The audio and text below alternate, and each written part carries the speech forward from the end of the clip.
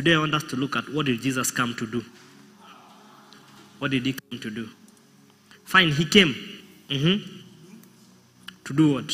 You know who he is. He's a son of God, right? Jesus is the expression of God's grace. What else is Jesus? Jesus is the gospel. Jesus is the fulfillment of the law. Jesus is the word of God. Jesus is the Lord of heaven and earth. Jesus is the eternal high priest. He's a high priest that is forever. He's a high priest that is eternal. Eternal. A high priest forever. So today I want us to look at what did he come to do. What did he come? What did he come to do? So Jesus came to do several things. But before I let you know what Jesus came to do, it's good I first let you know what Jesus did not come to do. And it's just one reason. Jesus did not come to die as a martyr. In fact, Jesus is not a martyr. Repeat after me. Jesus is not a martyr. A martyr is one who dies for what he believes. A martyr is one who dies for what he believes. But Jesus did not die for what he believes. Jesus was a sacrifice. Jesus was, in fact, he says that no man can take my life. I give it willingly. So nobody killed Jesus because his life. You can't kill life. Jesus willingly gave his life for our sake. So Jesus is not like Stephen. Stephen was a martyr. He died for what he believed. But Jesus is not a martyr. Jesus is a sacrifice. Repeat after me. Jesus is not a martyr. He is a sacrifice. He is what? Jesus is what? A sacrifice. Jesus is a sacrifice. Jesus is a sacrifice. Jesus is a sacrifice. No one takes it from me, but I lay it down. Let's start from verse 17. John 10:17. It's just the previous verse. Who is there? Who is there? Is that Njero? No, you don't train with me. You don't train with me, eh? You train with anyone else, not me. Sawa? You don't train during a real match. Do you train during a real match? No, you find other matches. Eh? You use PS. Eh? Eh? That is Stephen.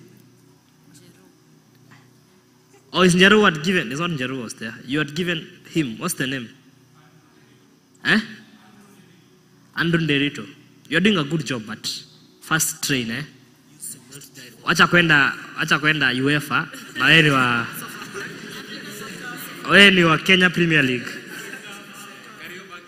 Kariobangi Sharks. You'll embarrass yourself for no reason. First play in your league, and then once you're competent, they can now recruit you. Sindio? Umenielewa? Yeah, you're doing a good job. I appreciate. Clap for yourself. Thank you.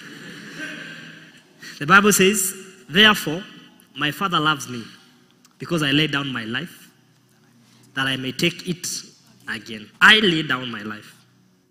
Nobody kills me. I decide to die. I'm a sacrifice. I'm not a martyr. Martyrs don't lay down their life. Martyrs, their life is snatched from them. People kill them for what they believe. Stephen was stoned to death. He was stoned to death. He had no option. But for Jesus, he would have decided, even if you put me here for 10 hours, I will not die. Because his life, I will not even bleed. He is God. Are you together? But he allowed everything that happened, because of what I'll show you, to accomplish some things. So Jesus is a sacrifice. Jesus is, verse 18. No one takes it from me, but I lay it down of myself. I have power to lay it down, and I have power to take it. Like I have power to choose to die, and I have power to choose to resurrect. I can kill myself and resurrect myself. Jesus is something else, I'm telling you. He can kill himself, or he can allow you to kill him and resurrect himself. He laid down his life. That's why he's not a martyr. And he says, this command I have received from my father. So the father told him, I know you cannot be killed. You're unkillable. Antikua. Antigokua. But I would want you to do me one favor. Allow them to kill you. Then resurrect yourself. Put it down, then take it. Because I know you can't be killed. Your life. I have come that you may have life and have life in abundance. So who is life? Christ, Jesus. You can't kill life. It's like those kids. I don't know if you've seen that video that goes around. It's a meme. Those kids who they are told by their mother to sit down. And they're usually 2 seats. Then they know how to do the 180 thing. Then they go down, they go down. They refuse, their father remove the seats. And instead of them sitting, like instead of the mother bringing back the seat, they decide to harass the mother. So instead of them sitting, they go. You've not seen that video? All of you look like you've not. Okay, I'll find it. So they harass the mother. They refuse to sit. They do 180. The mother says, sit. They refuse. They do 180. So they keep on pulling the seats. The mother gets angry because they know how to do 180. So that's Jesus. He can't be killed. But the father tells him, because I know you can't be killed, for the sake of these guys, lay down your life. So Jesus did not come to die as a martyr. He did not come to die as. Jesus is a sacrifice. He's the lamb that takes away the sin of the world, and he is the innocent lamb of God. He is the innocent, the righteous lamb of God. Are we together? Yes. Behold the lamb of God. Behold the lamb of God that takes away the sin of the world. He's a sacrifice. So number one, what did Jesus come to do? Number uno, Jesus came to give us eternal life. And this is the testimony. He that has a son. And this is the testimony. He that has the son has eternal life. 1 John. And this is the testimony. Jesus came to give us eternal life. Tell us about Jesus came to give you and me eternal life. I was expecting that scripture to be up by now. This is the testimony. He that has the Son has eternal life. This is the testimony. Is it 1 John chapter what? Help the guy, maybe he doesn't know. 1 John? I showed you on Sunday. 5:11. 1 John 5:11 or 12. Were you not in the service, my guy? Or the machine? You had forgotten? I know. And this is the testimony that God has given us eternal life. And this life is in his Son. So he that has the Son has eternal. Continue. He who has the Son has life. And he who does not have the Son does not have life. So Jesus came to give us eternal life. What is eternal life? Eternal life is the life of God. Life of God. That's eternal life. Eternal life is the life of God. That means life with no end. So when does eternal life begin? When the day you receive Christ. You don't get eternal life when you die. You get eternal life the day you receive Christ. Because he came to do what? To give you eternal life. So the day you accept him as your Lord and Savior, you begin to live eternally. So when you have the physical death, you just move from one life to another. You move from the natural life to the life that is already living in you, which is eternal life. The natural life, that is man kind of life. And then we have plant life. Then we have eternal life. Plant life is the life of plants. Animal life is the life of animals. Human life is the life of human beings. Then eternal life is the life of God. Plant life is the life of plants. Animal life is the life of animals. Human life is the life of human beings. And eternal life is the life of God. So Christ came to give you eternal life. And do you know why he gives you eternal life? Because you are created in the image of Christ. In the image and the likeness of God. An image is a picture. When you see a picture, it is always the same as the original, right? As the person. So when people see you, they see God. Because you are created in the image and the likeness of. And I spoke about that. I told you your spirit, not your physical body. You are? Your spirit has the same attributes. But because of sin, the life that was in the spirit, the eternal life, died. You understand? Because the wages of sin is? So you died. So Christ came to recreate you. A Christian is not, someone who is born again is not remodeled. He is not renovated. He is not restructured. He is recreated. He is remade. The old man is destroyed and a new building is put up. A fresh and new. That's the first thing that Christ came to do. The second thing Christ came to do, he came to make us sons of God. Christ came to make us sons of God. And that's what I want to dwell on this night. He came to make us sons. Tell everybody you're a son of God.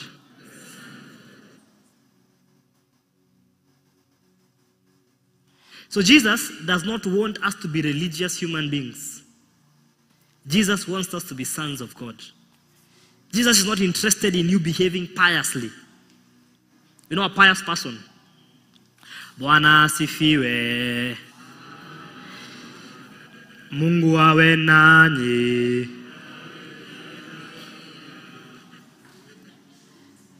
Mbarikiwe. Shalom. Shalom. The response of shalom is actually shalom. Is it usually Maranatha? Maranatha is just what we say. But the response of shalom is shalom. Our version is Maranatha. But the response of shalom is shalom. Because shalom means peace. Maranatha means the Lord is coming soon. So someone tells you peace. You tell him Maranatha. The Lord is coming soon. Jesus did not come to make us that. That's good. There's nothing wrong with such greetings, by the way. In fact, I should be greeting you shalom. Because it means the peace of God be with you. Peace be with you. The peace of God. Jesus actually spoke to his disciples and says, shalom. My peace I live with you. Shalom. Nonetheless, Jesus did not come to make us religious. He came to make us sons of. Tell about Jesus came to make us sons of God. 1 John 3. 1 John 3. What manner of love? Behold, what manner of love the Father has bestowed on us, that we should be called children of God. Let's use the King James. By the way, King James is the Bible that is closest to the original translation. Just that now it doesn't use the modern English. Yeah. And the one that is modern and almost like the original is NIV. NIV. NIV uses the sentence structure type of translation, where they try and make the sentence like the original one. King James does not use the sentence structure. It mirrors the original one. That's why some things that KJV says does not make sense in English. They're not grammatically sound, but NIV is grammatically sound because they use sentence structure translation. NLT uses the modern English.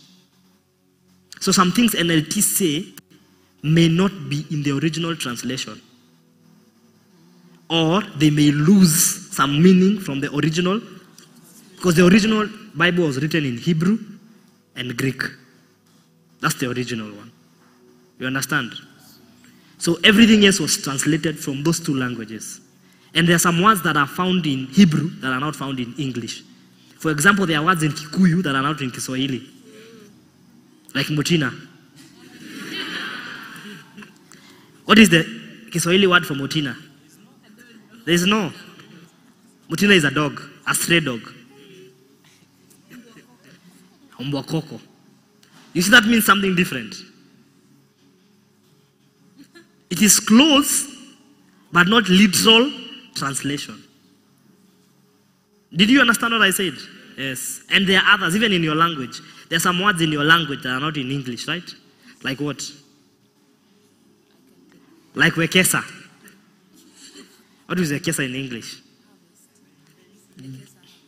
Wekesa means literally harvest. Wekesa?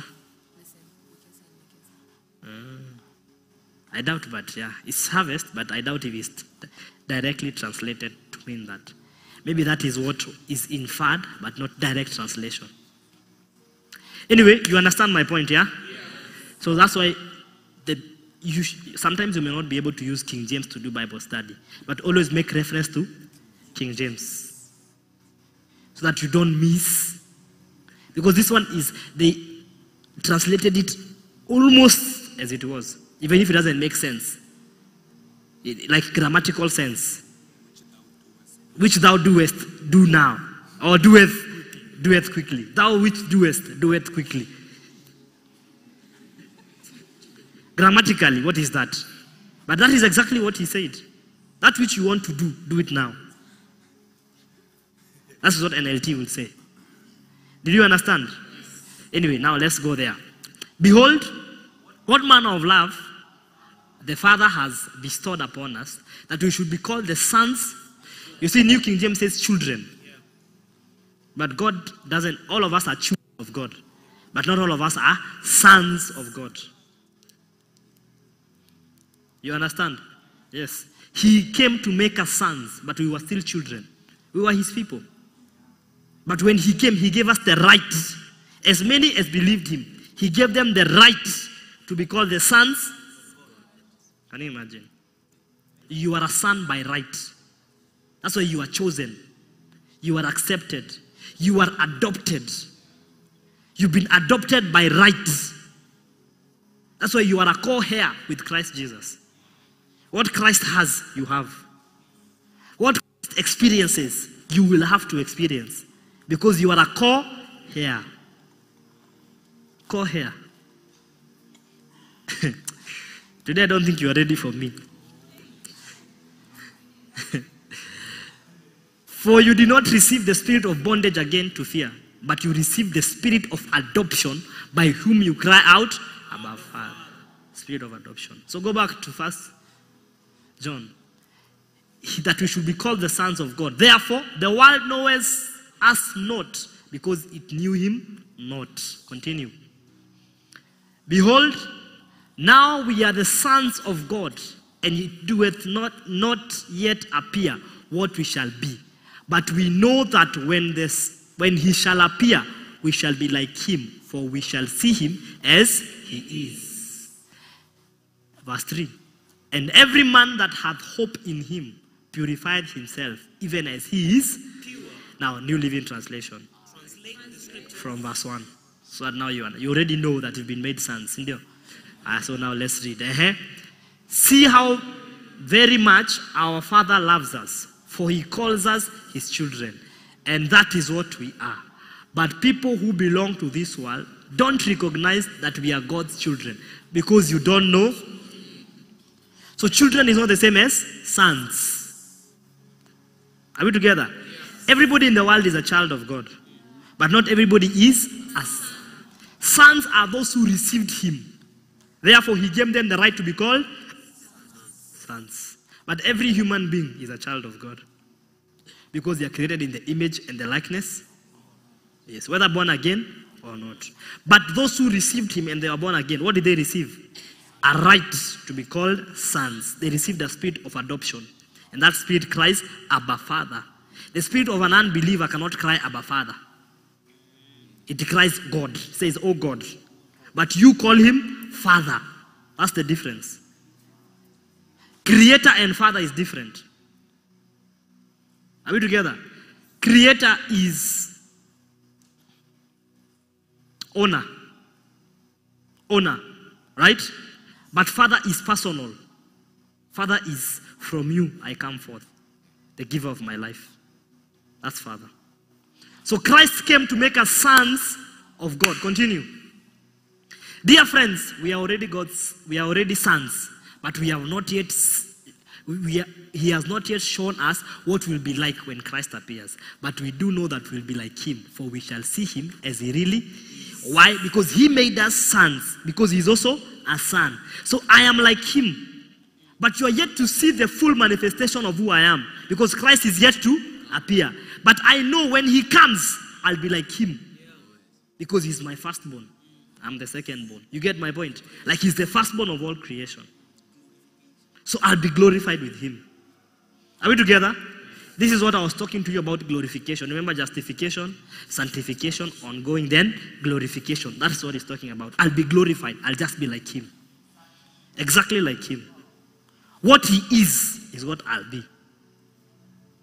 He dominates, I dominate. He rules, I rule. He subdues, I subdue. Are we together? Yes. So Christ came to make us sons of God. Now the Bible says, if any man be in Christ, he is a new creation. Now Christ is a son of God, right? And the Bible says not only is he a son of God, he is the firstborn of all creation. That means he is the pattern of all sons. Sindio? Nane potea. Let me repeat. Christ is the Son of God. He is the firstborn. Sawa. And it is by him that I have the right to be called a son. Are we together? So Christ is the example or the pattern of how all sons of God look like.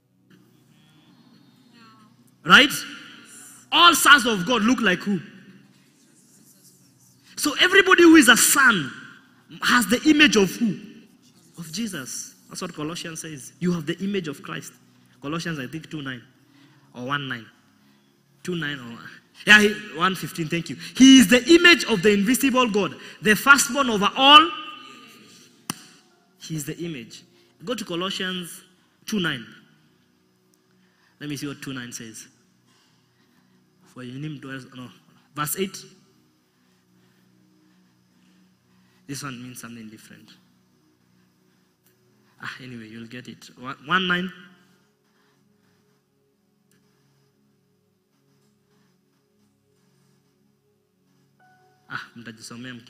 But it says you have the image of God. It is in Colossians. I've forgotten where. 1:15 is as explained, but I wanted something better. He is the image of the invisible God. So Jesus is the image of the invisible. So if you see Jesus, you have seen God. Are we together? And the firstborn over all. So that means Jesus is the example of what every person who is a son of God is like. Sindio? Now Jesus is not only an example for us. Jesus is also an example of us. Why is he an example of us? As many as received him, he gave them by power to be called the sons. So he's an example of me, because he has also made me like him. Are we together? So he is the pattern. So I am like Christ. So he is like. So assume that I am Christ. Sawa. If I do this, every son, it should be in unison. Swinton is. You sit. I don't want slow brains here. You are slow brain, come. You are phlegmatic, right? You take time to. Sorry.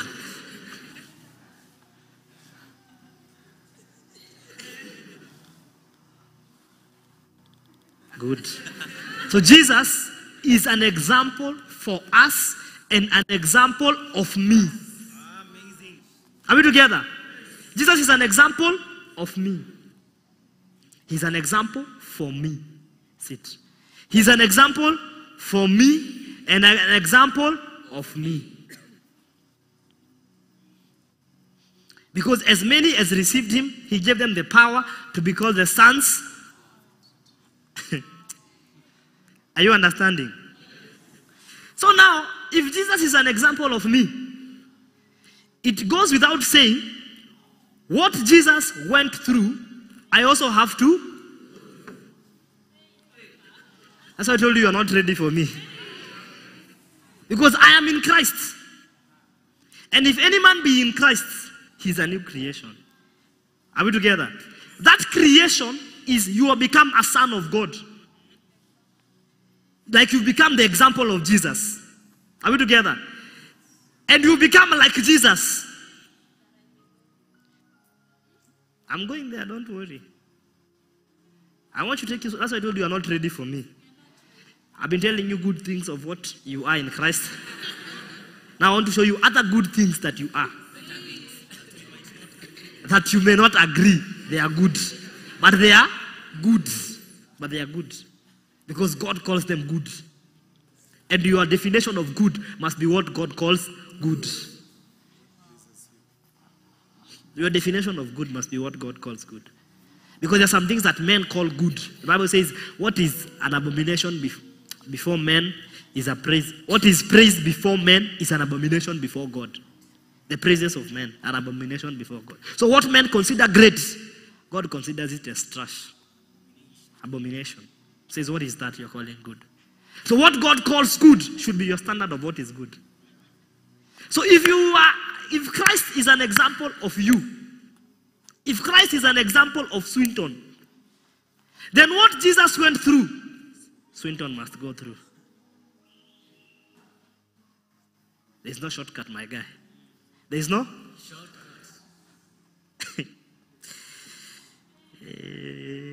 I don't think you want my message.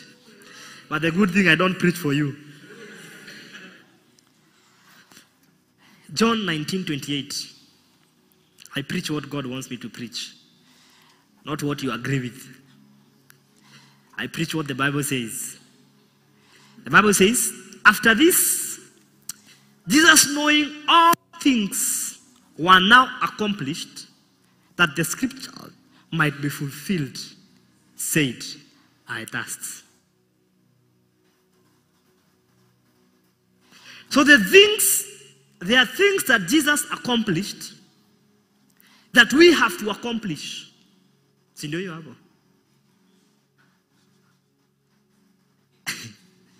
I'm quiet so that it sinks. After this, Jesus, knowing that, you can go and read from verse 1. This is when he's on the cross. His account on the cross. And he says, after this, after when Pilate betrayed him, he went through all that. After he knew he had accomplished all things, he said, I thirst. So if you are an example, if Jesus is an example of you, it means everything he accomplished, you have to accomplish. Because you are in Christ. And there are things that Jesus accomplished through suffering. There are also things that Jesus accomplished through success. You have to accomplish both.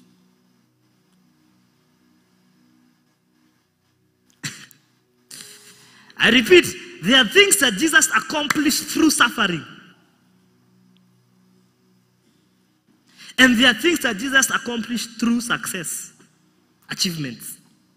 So, you have to accomplish both.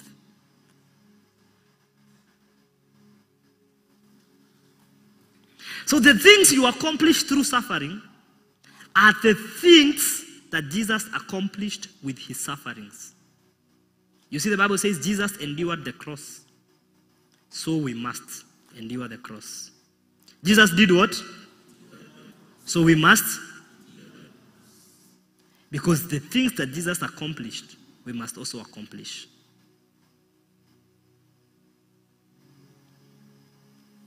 The cross was part of Jesus' accomplishment. The cross. You must also pick up your cross and follow him to accomplish that which he accomplished. Colossians 1, I think verse 20.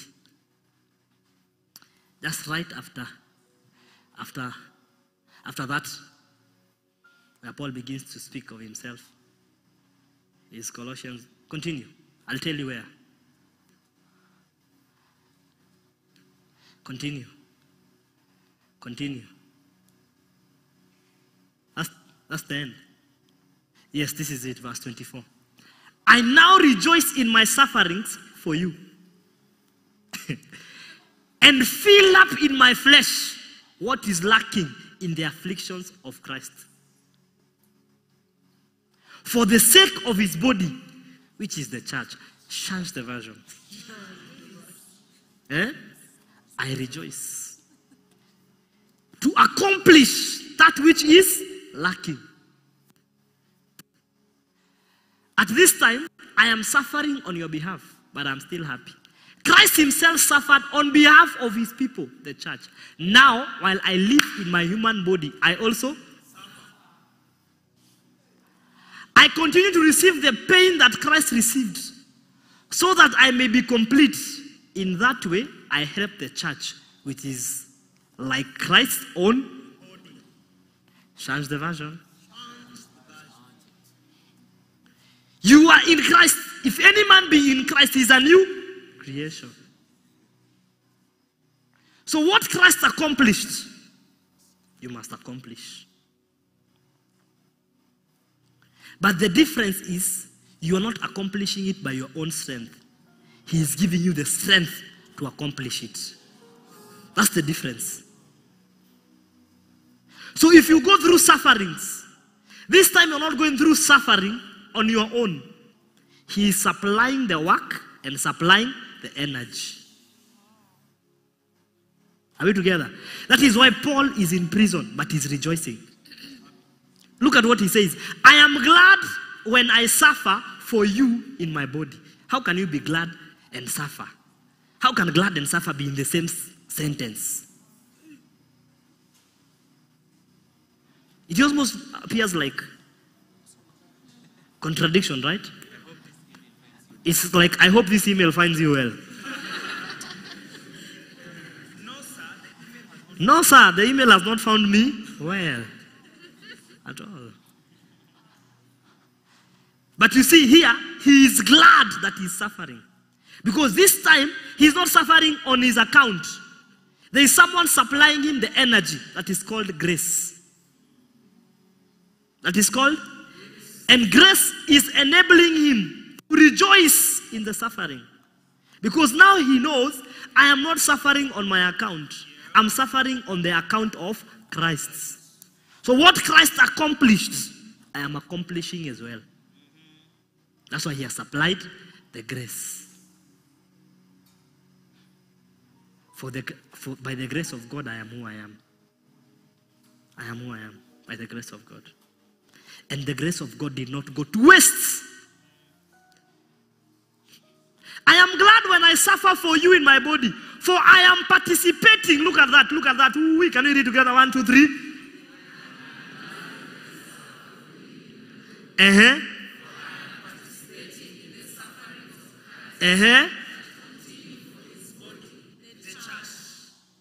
I am participating.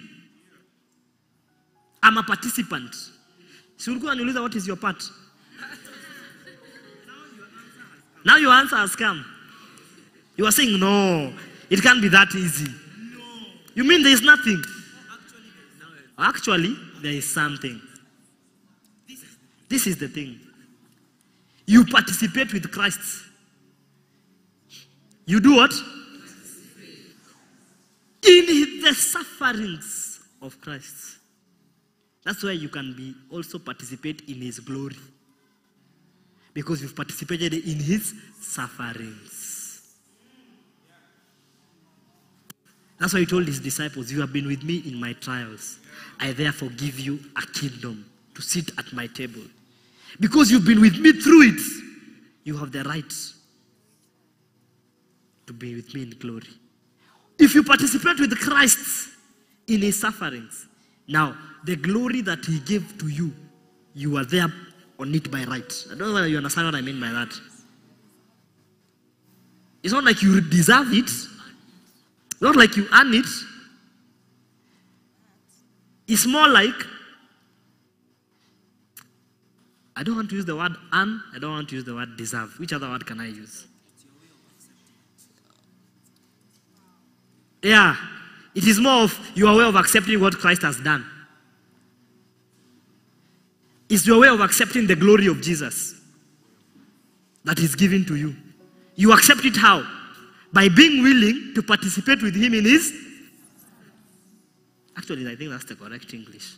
Your way of accepting that glory that Jesus has given to you is accepting to go through with him in his sufferings. So there are things you accomplish for Christ by sufferings. Glory and suffering are inseparable. Repeat after me. Glory and suffering are inseparable. That's what the Bible tells us. After you've suffered for a little while, I shall restore, strengthen, and place you on a firm foundation. After you've suffered for a little, so glory and suffering are inseparable. So enduring things is an accomplishment, just as achieving things is an accomplishment. There are things you accomplish just by enduring. And there are things you accomplish by achieving. So today I'm showing you, now that you've been made a son, what you will accomplish through the sufferings of Christ. Now that Jesus came to make us sons, what will you accomplish through the sufferings of Christ? Or by participating in the sufferings of Christ? And I'm telling you, enduring things is an accomplishment, just as achieving things is an accomplishment.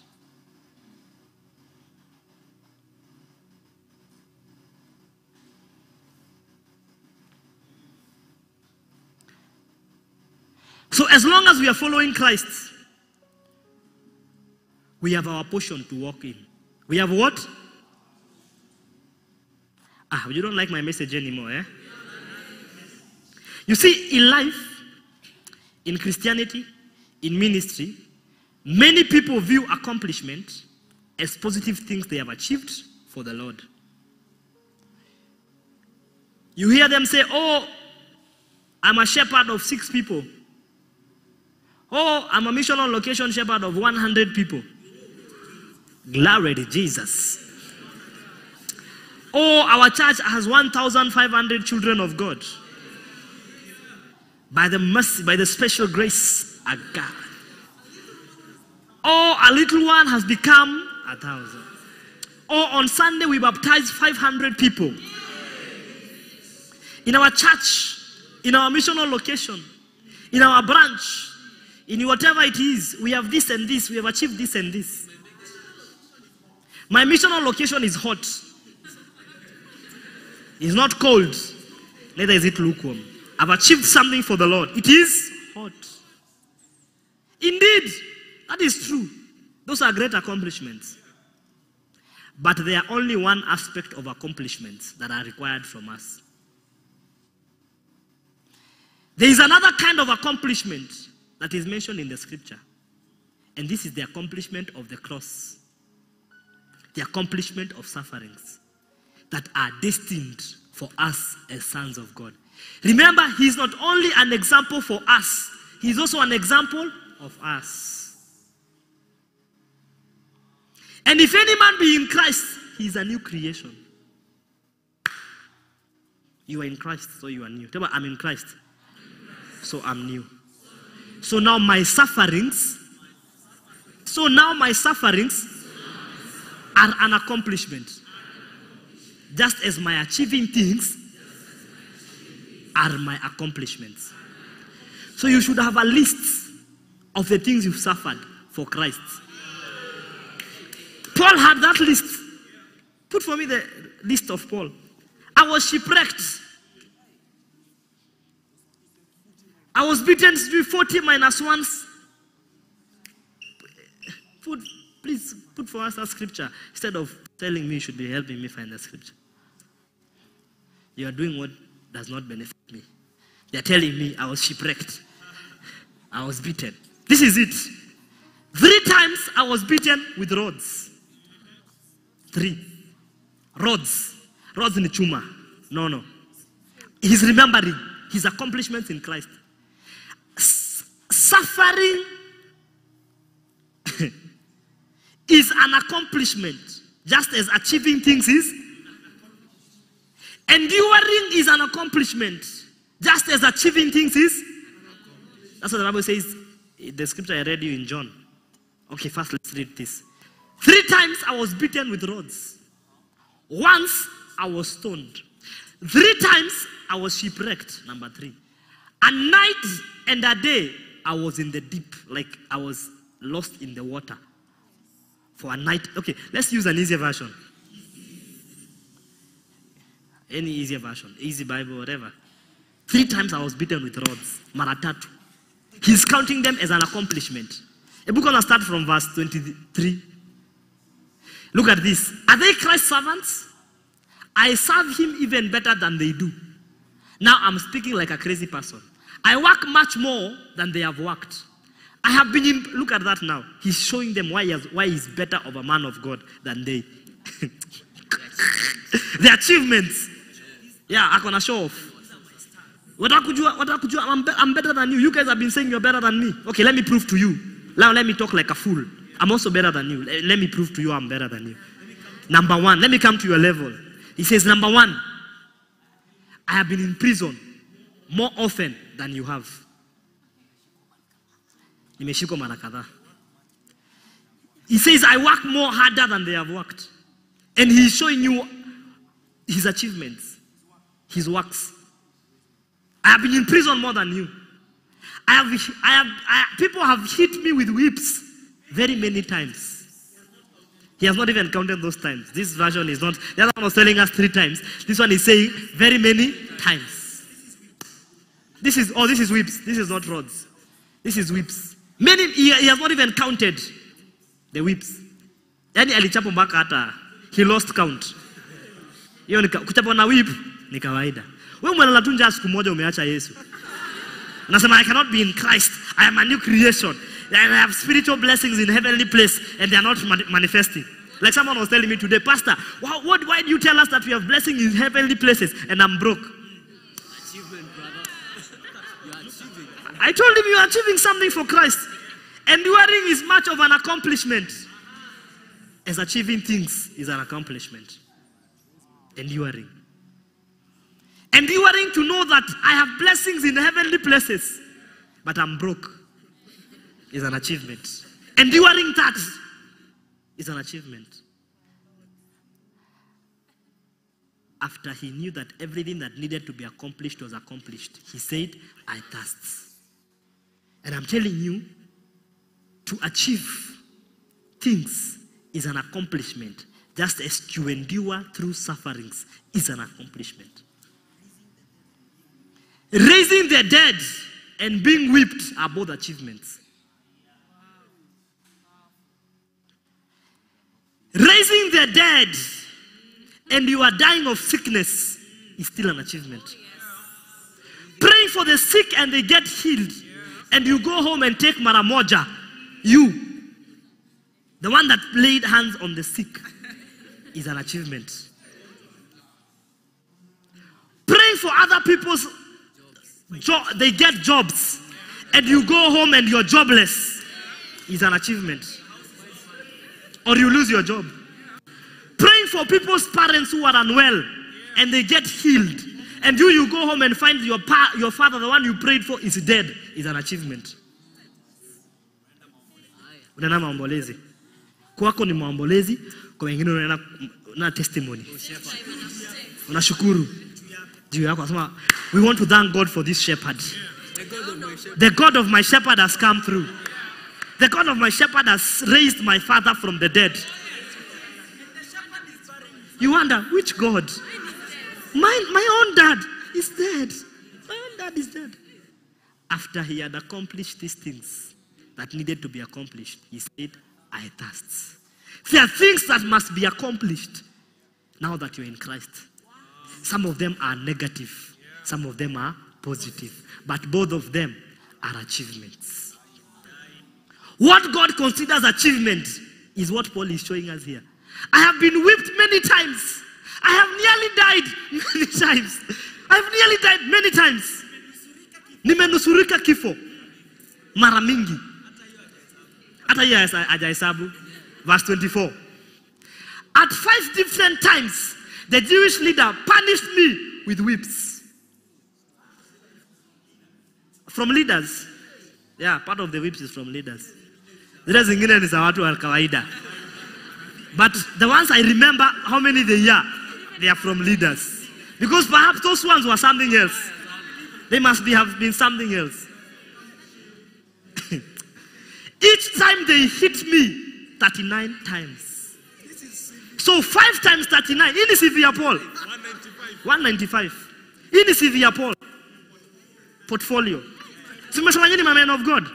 Let me just show you a man of God. What have you been through? What have you survived? It's an accomplishment. Just as achieving things is an accomplishment. Walking 4 kilometers every day to go and visit one sheep is an accomplishment. Just as who doesn't like you. Nikanesa kona uchungwa. Ness, what have you been through? What have you suffered? It's like who doesn't even come to church and doesn't like you. It is an accomplishment. Just as someone else has 5 sheep who come to church, who honor him on his birthday. Yours does not honor you, does not respect you. It is an accomplishment. It is just as the other one is an accomplishment. Everybody must have a portfolio with the things you've endured and the things you've achieved. And if anything, the things you've endured should be more than the things you've achieved. Because Paul hajatuonesha vitu ameachieve. He's showing us more of the things he has endured. And this is the apostle of grace. This is grace. He's the preacher to the Gentiles. He's showing us what it means to have Christ live in you. And what it means to live in Christ. What it means you to live in Christ.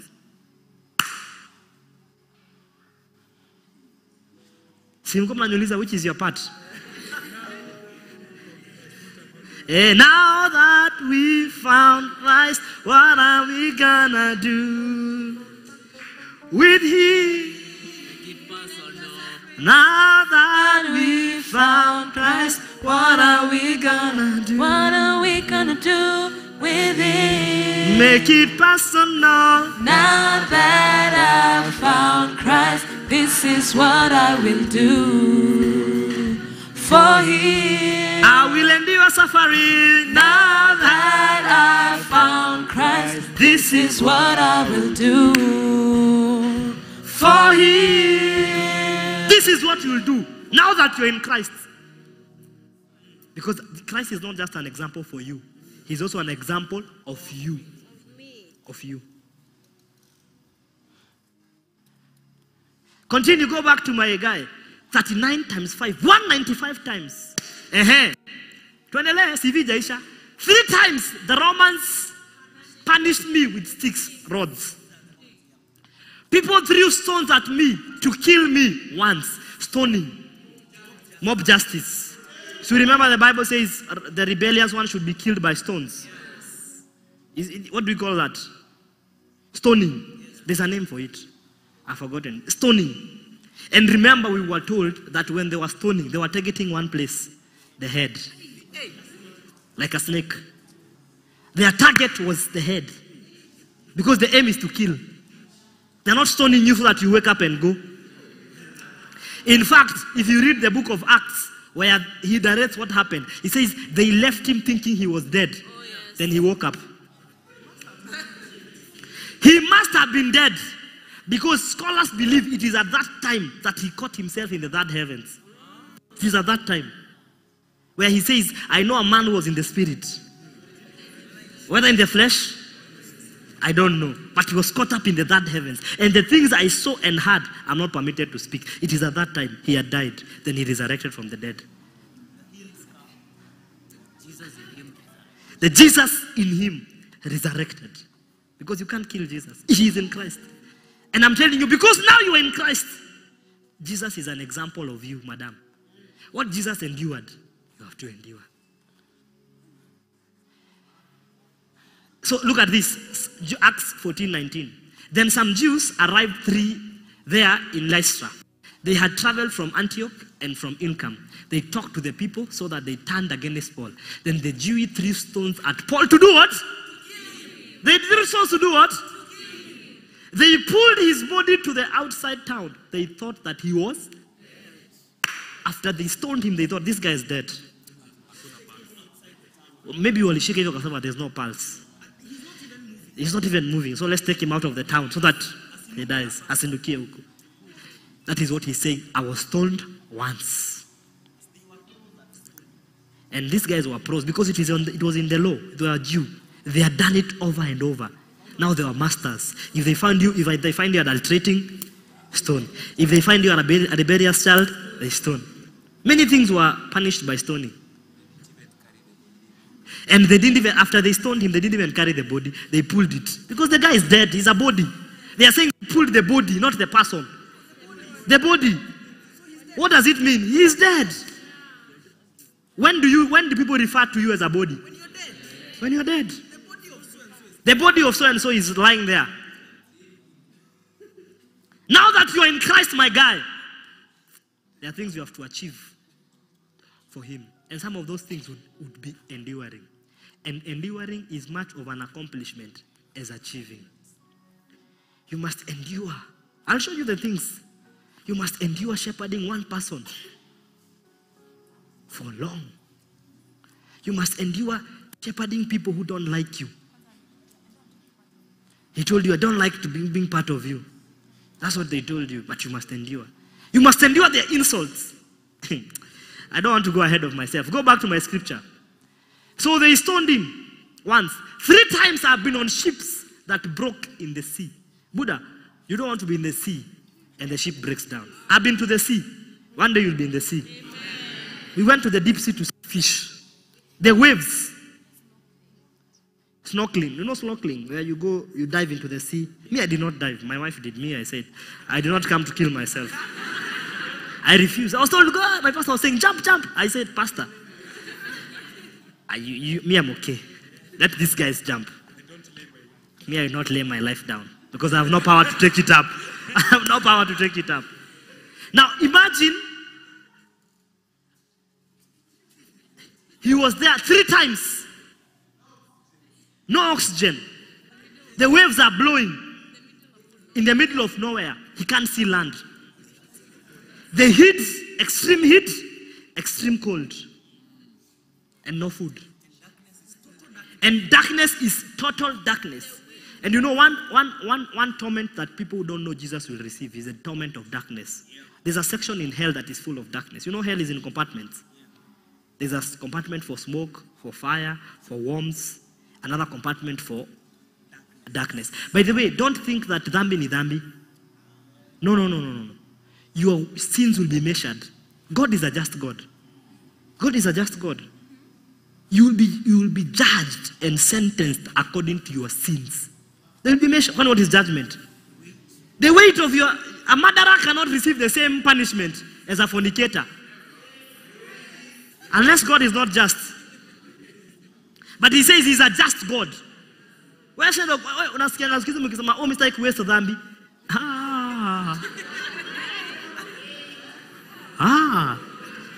if anything, you want to have few.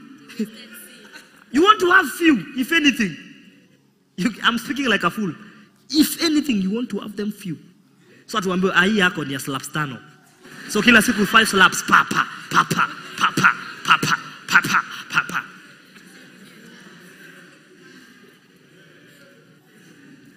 You will receive judgment according to what each man did. That's what the Bible says. So if you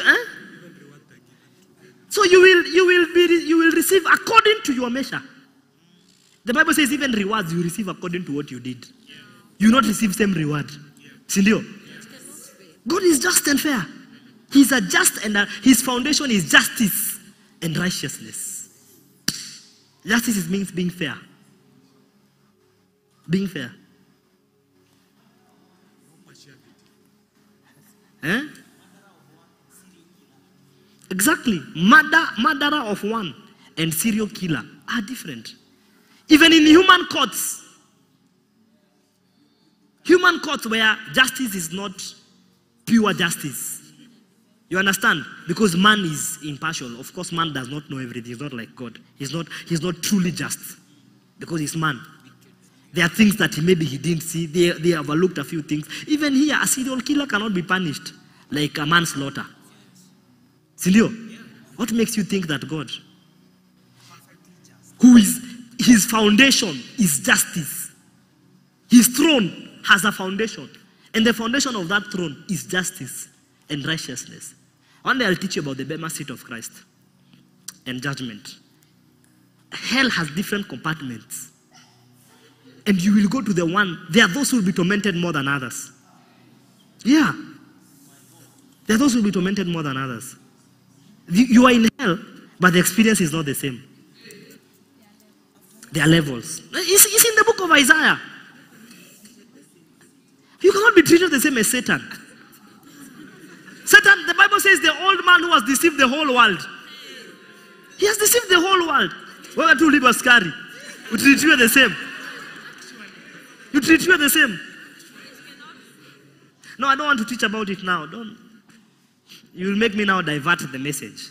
He's giving me the script. No, I will not flow.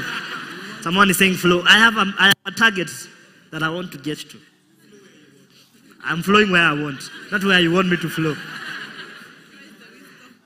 Christ the wisdom and Christ the power of God. So my point is, even hell has compartments. That's what the scripture shows us. Yeah. There's a place for maggots. There are those who will go there. Maggots become their... In fact, there's a message, I've preached about this. What will happen when you die? Just go find the series and listen to it. What will happen when you die? What will happen when? So he says, 3 times I've been on a ship that has broken down. Once I was in the sea for a night and day. This is his job, his achievement. His achievement in the ministry. His achievement of being in Christ. His accomplishment. You know, we live in a world that thinks accomplishment is only achieving things. But that's not the standard of God. The standard of God, accomplishment is both enduring and achieving. Both. And in fact, it appears like those who endure more are they that have achieved more. Is it like those who have achieved more? Eh? It leads to achievement, yes. Those who have endured more leads to a greater achievement. Vis-a-vis those who have just achieved and not suffered. Because look at Christ. Christ, what he achieved from suffering is greater than what the world considers as an achievement. We don't see feeding 5,000 people as an achievement. That is listed of all the things that Jesus achieved. But to the world, feeding 5,000 people, they say this man loves the people. Jesus did not build the church. We don't see Jesus building any temple, like physical temple. He's not like the centurion who said, this man is worthy to be visited by you, Jesus. Why? He has built a synagogue. He has built a synagogue for us, and he loves the people. We don't see Jesus doing that. We don't see Jesus starting a university. Yeah. Jesus University of Israel.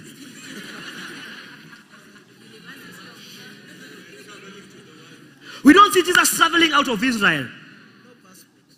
Jesus has no passport. Jesus did not even have an iPhone. Jesus didn't have a car. When he needed a colt, he told the disciples, Mwambe, the master wants it. He didn't even have his own. Like, you get what I mean? Like, designated to him. That when he needs to travel, that is his Mercedes. No, when he needed something to use, he sent his disciples to go and get. Jesus didn't have a house. Eh? A mansion, he didn't have a mansion. The Bible says that the Son of Man had nowhere to lay his head. Even Agadaku, that means like a small house. Even Agadaku he didn't have. Isimba. Jesus didn't have a Isimba. He didn't have. But what Jesus has achieved, through his sufferings is far greater than through his achievements. Yeah, like we are his achievements. The Bible says his wealth is in the saints. His riches are in the saints. If you are in Christ, you're going to achieve some things, but they will be through suffering. And they are far greater of achievements. Look, I'm not talking about those sufferings that come from your foolish consequences. No. You are pregnant. Then you say they are persecuting me.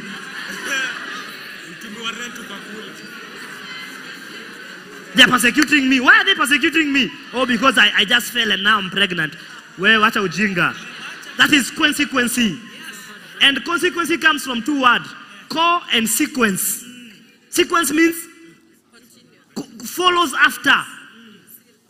A series comes after. Action, reaction. So every action has a reaction. Right? So if you have bad choices, I'm not talking about those sufferings that come from your bad financial choices. Ulitumiwa rent ukakula. So umefungiwa nyumba. Alafu unasema, what have you been through? What have you suffered? Mimi nimefungiwa nyumba. Wewe wacha ujinga bwana. Wacha bwana. Do you see Paul saying things like that? What of these things was in Paul's control? None. That's the type of suffering I'm talking about. What has nothing to do with you. In fact, if you're in your senses, you'd want to be at peace with the leaders. Right? But your preaching is stirring up the leaders, so they have to beat you. You either have to choose either to please God or to please men. At a point he said, choose whom you will please. Either God or men. You mean I have 5 minutes and I've just started? Tomorrow is holiday, Sindio. Today I'll preach like Paul. If one of you dies, I resurrect him. Suffer something. You must suffer something. In fact, one of the enduring. So I want you to know. I want you to know that being in Christ means achieving what Christ achieved. And some of those achievements are from suffering.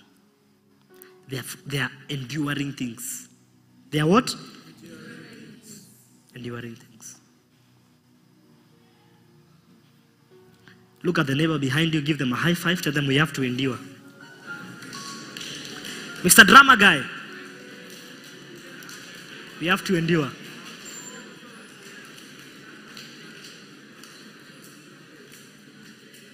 So Jesus knew that he was accomplishing some things.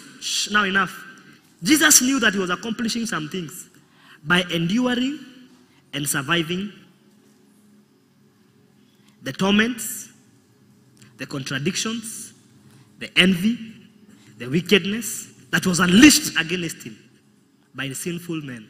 He knew he was accomplishing some things. Hey, okay, Luke 18:31.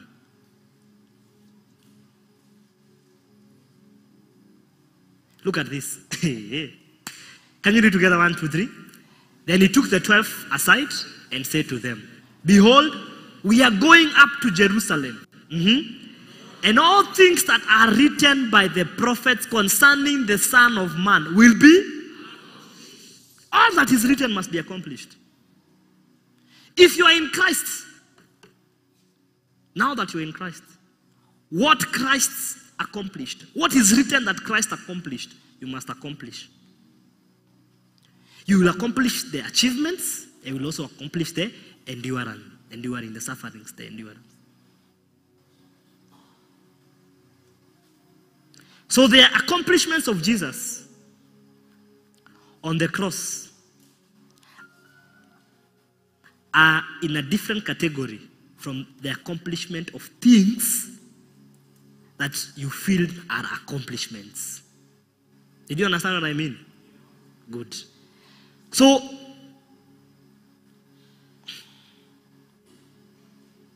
the accomplishment of Christ on the cross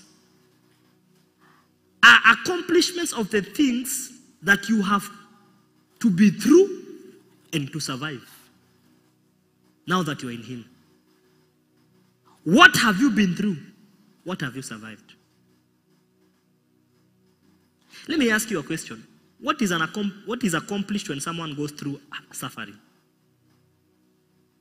What is the benefit of enduring such hardships, pain, and affliction? This is the question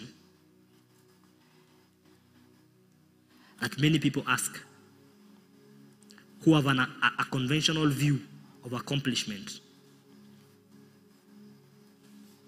People who feel like accomplishments are just positive things, conventional view of accomplishments, feel that what do you get by enduring? What do you accomplish by enduring pain, by enduring hurt? Have you heard people say, how can you be God and you've killed my mother?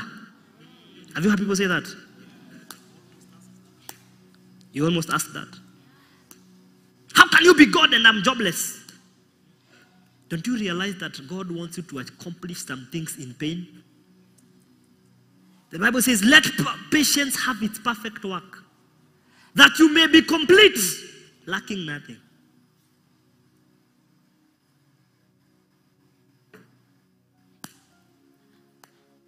How can I be divorcing and I'm a man of God? How can Jesus be the Son of God and is dying on a cross? How can Jesus be God and human beings are killing him? How can he be God? If you're God, save yourself. Take yourself out of that cross. How can Jesus be God and he's being slapped by soldiers and spat on and he's God? He's God, come on. You're not even God. You're just jobless. And you've already started saying, how can you be God and I'm jobless? Now, what would Jesus say? What is my Godship if human beings are killing me? Look, how can the Creator be killed by the creation? What does he accomplish? Stop having a conventional view of achievements and accomplishments in the Lord. The Bible considers sufferings as an accomplishment for Christ.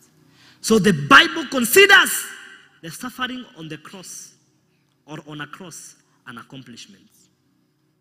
You see, in many occasions, Jesus experienced afflictions and pain.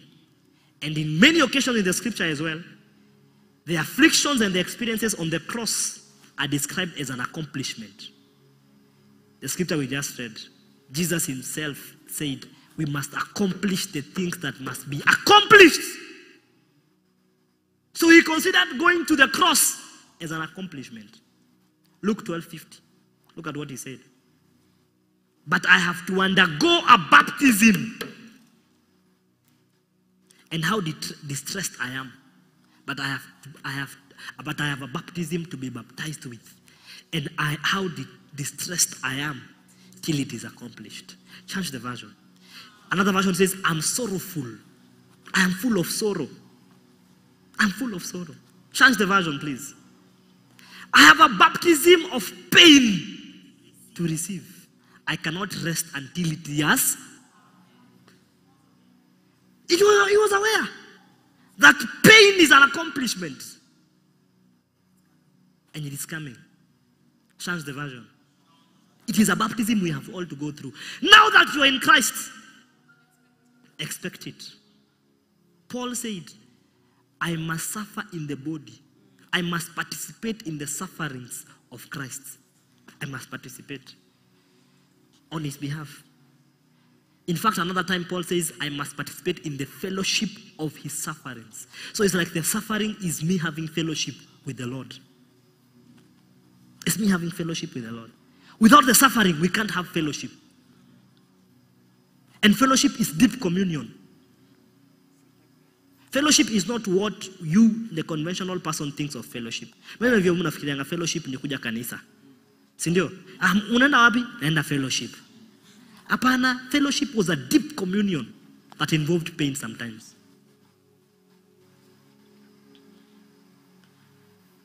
Just that language over time changes and the meaning of some words is lost. Even maybe right now they should stop using the word fellowship speak of sufferings. Because fellowship has been reduced to ushirika. Naenda ushirika. Unaenda wapi mama? Naenda ushirika. Shaza ushirika. Naenda ushirika kwa mama Waidera. It has been reduced. But suffering was a deep communion that sometimes involved pain. Fellowship is what a man has with his wife. That's fellowship. Deep intercourse, deep communion, soul to soul, joy to joy, pain to pain, peace to peace. That's what we get. That I may know him and the power of his resurrection and the fellowship of his sufferings. Dictionary definition of the word fellowship. Maybe some of you don't believe what I'm saying. You're saying, Pastor, si anamaanisha ushirika. Fellowship comes from two words, fellows and sheep.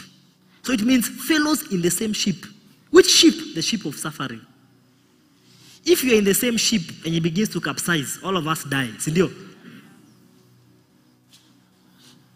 And you should download a dictionary, my guy.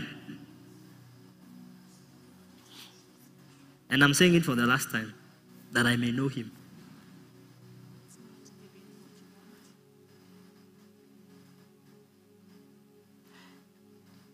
I want a good dictionary.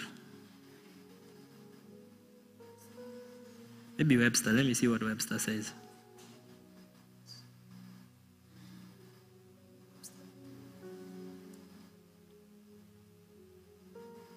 This one is not giving me the correct one. It's giving me ya ushirika ya kanisa. I want one that has the original meaning.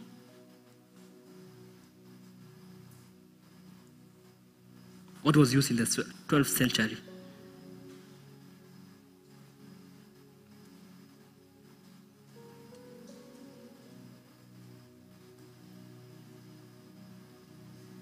Anyway, when you go home, do your research. But you understand what I mean by fellowship, yeah? Deep communion.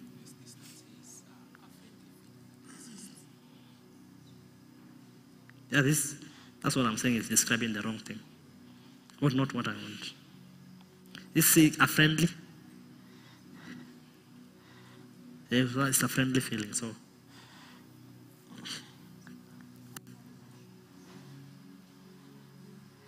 That I may know him and the power of his resurrection. Change the version for me. And the fellowship of his sufferings. Please, change the version, please. Look at that. I want to suffer with him, sharing in his death. I'm suffering with him. Change the version again. I want to have the same, look at this. Fellowship is having the same kind of experience. So he says, I want to have the same kind of troubles that he did. Same kind. Same. That's why I'm telling you, enduring is an accomplishment just as much achieving is an accomplishment. Jesus says, I have a baptism that I have to go through. And I will not rest until I go through it. I will not do what? I will not do what? I will not do what? So Jesus went through great suffering. And there is some great significance in the degree to which we experience the similar suffering that Christ went. 1 Peter 4:13. 1 Peter 4:13. I would like you to listen to this message again, so that you know what Jesus came to do. Jesus came to make us sons of God. And we are sons of God. Jesus is an example for us and an example of us. We must experience what he experienced because we are sons of God. That's why you see all his apostles died almost like him. Crossed, hanged on the cross, some upside down, some dipped in fire, some cut. But all they were not feeling like, this is too much. No, because Jesus gave them the power to. So grace was released. Do you think Jesus was on the cross and he was feeling, In fact, on the cross, he was not saying, I'll revenge. What was he saying? I forgive them, Father, for they don't know what they do.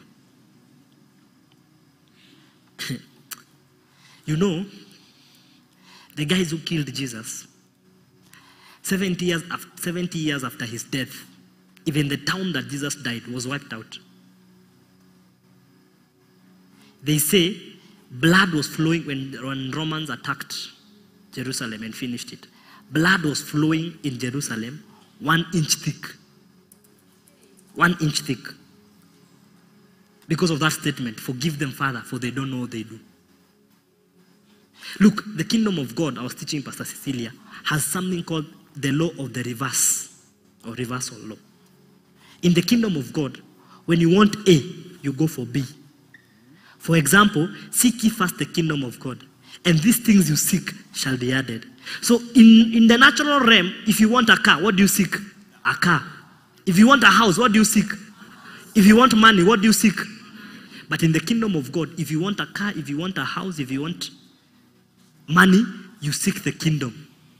It looks like you are turning away from it. And in actual sense, what you are turning away from is what you get.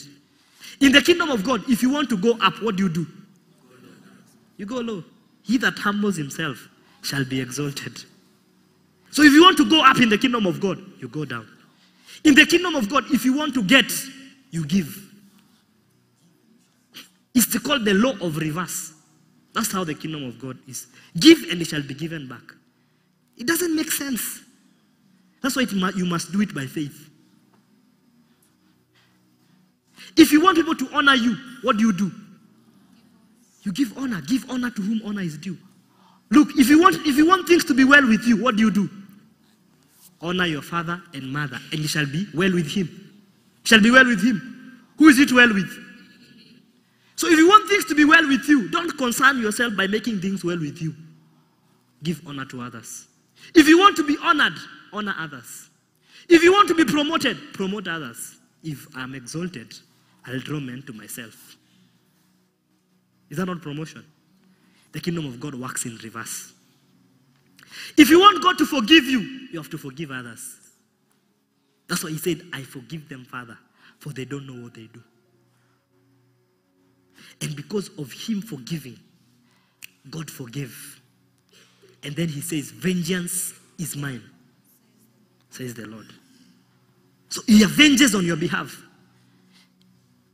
You should have gone to avenge, but you say, no, I'm going to forgive. Instead of you avenging, you forgive. So what does he do? He avenges for you. Now, he avenged for Jesus. 70 years after his death, 1 inch. Go watch the documentary on YouTube. 1 inch of blood flowing through Jerusalem. The city he was crucified in was wiped out. Wiped out. It took 1,947 years later for them to reassemble in Jerusalem and say, this is our country. 1947. 1,947 years later, after they killed him. After they killed him. He avenged. He avenged. God avenged his death.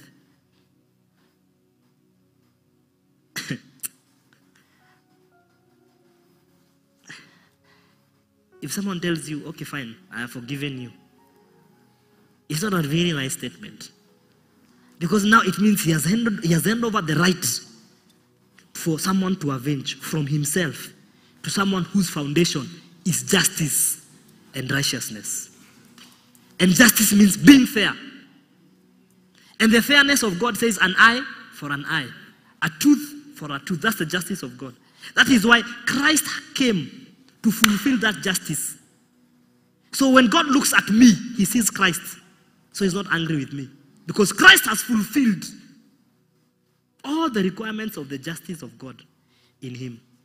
And I am in him. So as long as I'm in Christ, what the law requires, I have fulfilled it. And the law is just. I'll be talking about that on Sunday. The law is just.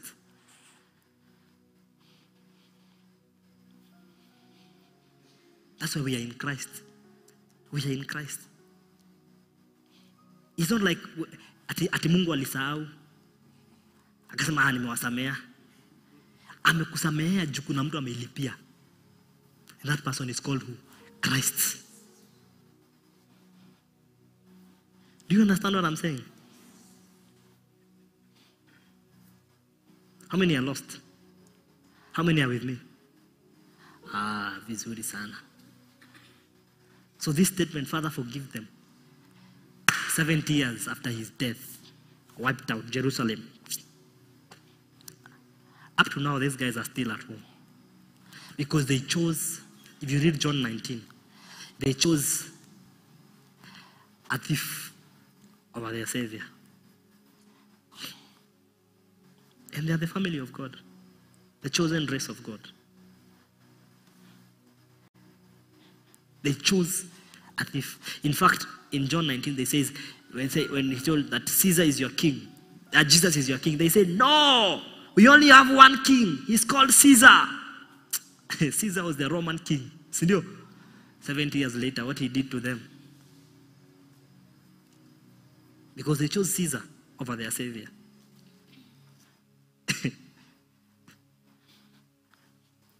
You must be in Christ. You must be. So that all the requirements of the law are fulfilled where? In Christ and in you.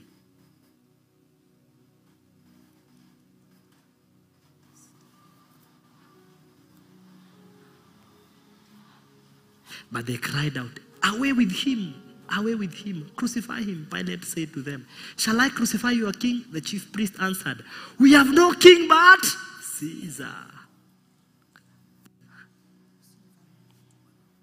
Mfalme wetu ni Osama. Tunatambua Osama. Ruto ni nani? Sisi mtu wetu ni Osama. Sawa. Mmekataa Ruto, juu amewatax. Mnaletewa Osama. Osama anawafanya kitu. Anawafinish kumalo. Anafanya style deadly. Anawafinish, anawamalo. Nama style deadly. Do you understand me? That was just a detour. I don't know how I got there. But I believe the Holy Spirit wanted you to know that. So enduring things is an accomplishment, just as achieving things is an accomplishment. That's what the Bible says in the scripture I read for you when we started. John 19:28. Jesus, knowing all things were now accomplished, that the scripture might be fulfilled, said, I thirst. 1 Peter 5:1 and ASB. Therefore, I exhort the elders among you as your fellow elder and a witness of the sufferings of Christ and a partaker also of the glory that will be revealed. I am a witness and a partaker. I'm a witness and I am a witness and. So what are the things that you must endure on behalf of Christ? Because now I look like I don't have time.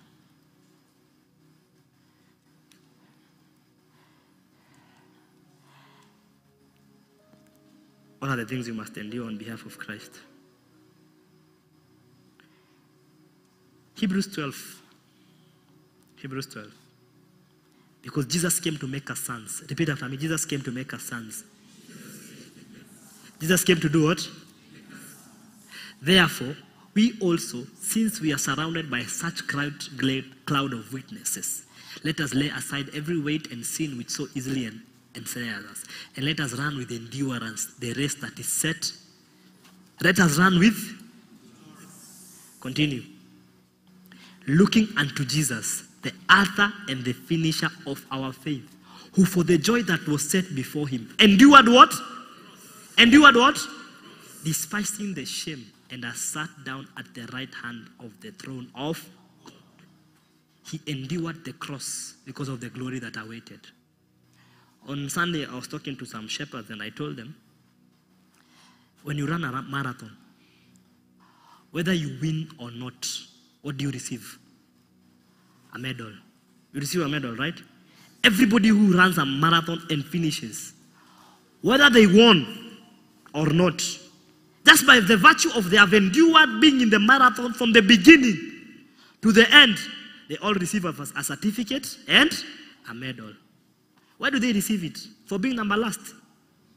Eh? Do they receive it for finishing as the 170th person? Eh? Why do they receive it? For enduring the pain for 2 kilometers of marathon. That's what he's telling us. You accomplish some things for Jesus by enduring to the end. That's why he says, those who shall endure to the end shall be saved. Those who endure to the end, it is they who shall be saved. So there's a reward of enduring, sticking it through to the end. Now that you're in Christ, you are accomplishing some things, my dear, by enduring. Enduring. I don't know what God is going to call you to endure or what God is making you endure. Some of you must endure failure. Look at Jeremiah, my God. He had only one convert for his entire ministry, Baruch, the guy who used to write on his behalf, his translator or his transcriber, whoever they call, or the one he dictates and what do you call that guy? Transcriber. Eh? His transcriber. That was his only convert. But is he considered a major prophet? People hated Jeremiah. Look at Paul. Look at the accomplishments he's listing. Eh? What are they out of? Or what are you saying?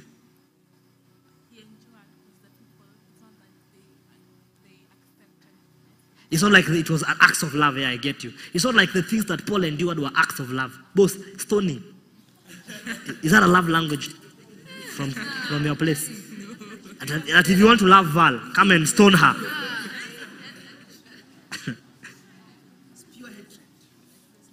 Being beaten with rods 3 times.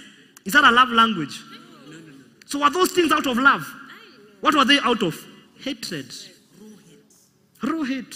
So what are some of the things you must endure? Number 1, temptation. Temptation. Matthew 4:1. Temptation. Matthew 4:1. Therefore, then Jesus was led up by the Spirit into the wilderness to be tempted by the devil. He was led of the Spirit to be tempted. Luke 4:1. Luke 4:1. Luke 4:1. Then Jesus, being filled with the Holy Spirit, returned from the Jordan and was led by the Spirit into the wilderness. To be what? Verse 2. Being tempted for 40 days by the devil, and in those days he ate nothing, and afterward, when he had ended, he was hungry. Matthew 27 verse 42. He saved others. Himself he cannot save. If he is the King of Israel, let him now come down from the cross and we will believe him. One of the things you have to endure is temptation. And I would like you to know this about temptation. Temptation is persistent. Temptation is? The temptation Jesus received at the beginning of his ministry was the same temptation that he received at the end of his ministry. That is how persistent temptation is. The temptation that you received at the beginning of your Christianity will be the very temptation that will keep cropping up in your life all through your ministry to the end. Same temptation. I'm going to show you the temptation of Jesus just now. Same temptation. It may come in different forms, but it's the same. Some of you, the temptation you received when you just got born again is a temptation of wanting to be independent. You don't want to be under anyone's authority. You feel like, I cannot be controlled. Me, I've received my call from the Lord. Direct, nobody can tell me anything. That will be the same temptation you will have to endure to the end of your ministry. Some of you, the temptation you received is women. Wewe na skirt. You have a ministry for women. Wanakufinish, wanakumalo. Na ma style, deadly. Hadi wazazi. I did not say that.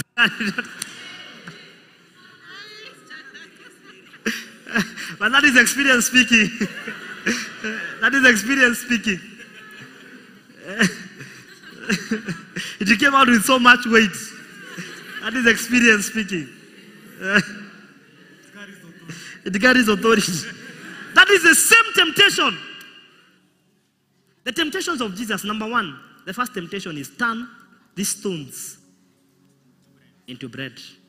Second temptation, throw yourself from this high point in the temple and angels will come and hold you. That temptation, that temptation is bow and I'll give it to you. All those temptations have to do with one thing: prove that you are God. Right? Or misuse the authority that you have because you are God. Turn these stones into bread. Why does God have to turn stones to bread to eat? Sianunue mkate. Why does he have to use the power of Godship to turn stones into bread to eat? Siakule fish. What Satan is trying to show him: misuse your authority as God. Throw yourself and angels will come. It is true, angels will come.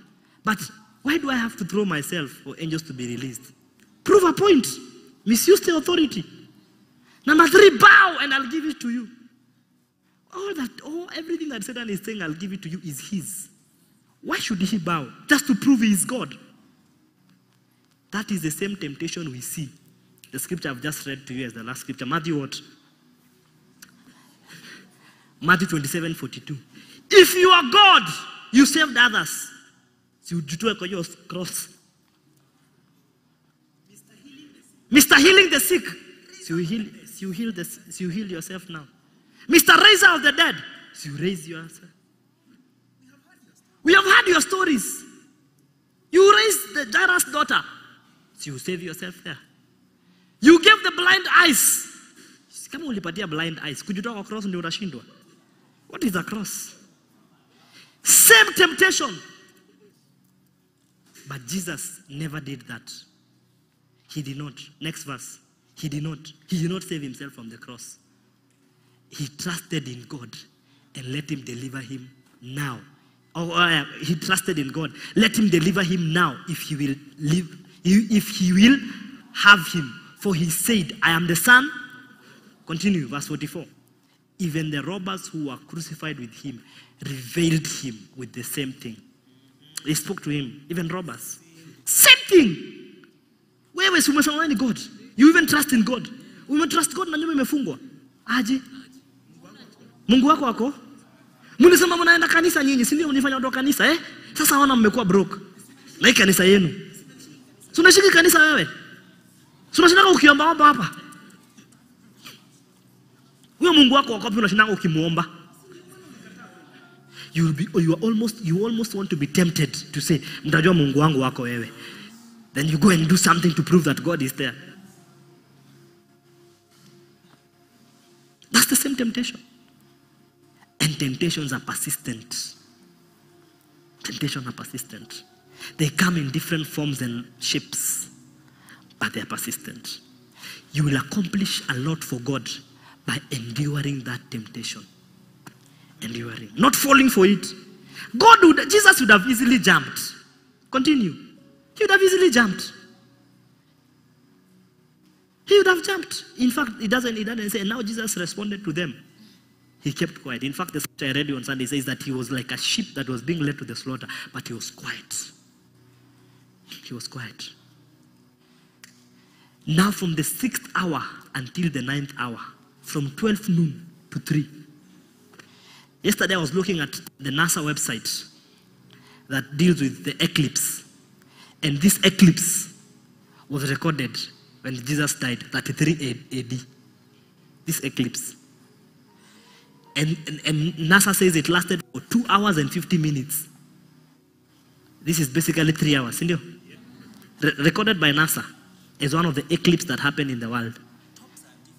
Top scientific body. If you doubt that Jesus ever existed, NASA says there was an eclipse in Jerusalem, 33 AD. they say around April, March there. They don't give a definite date, but you can go check it out on NASA website. I think they didn't give a date.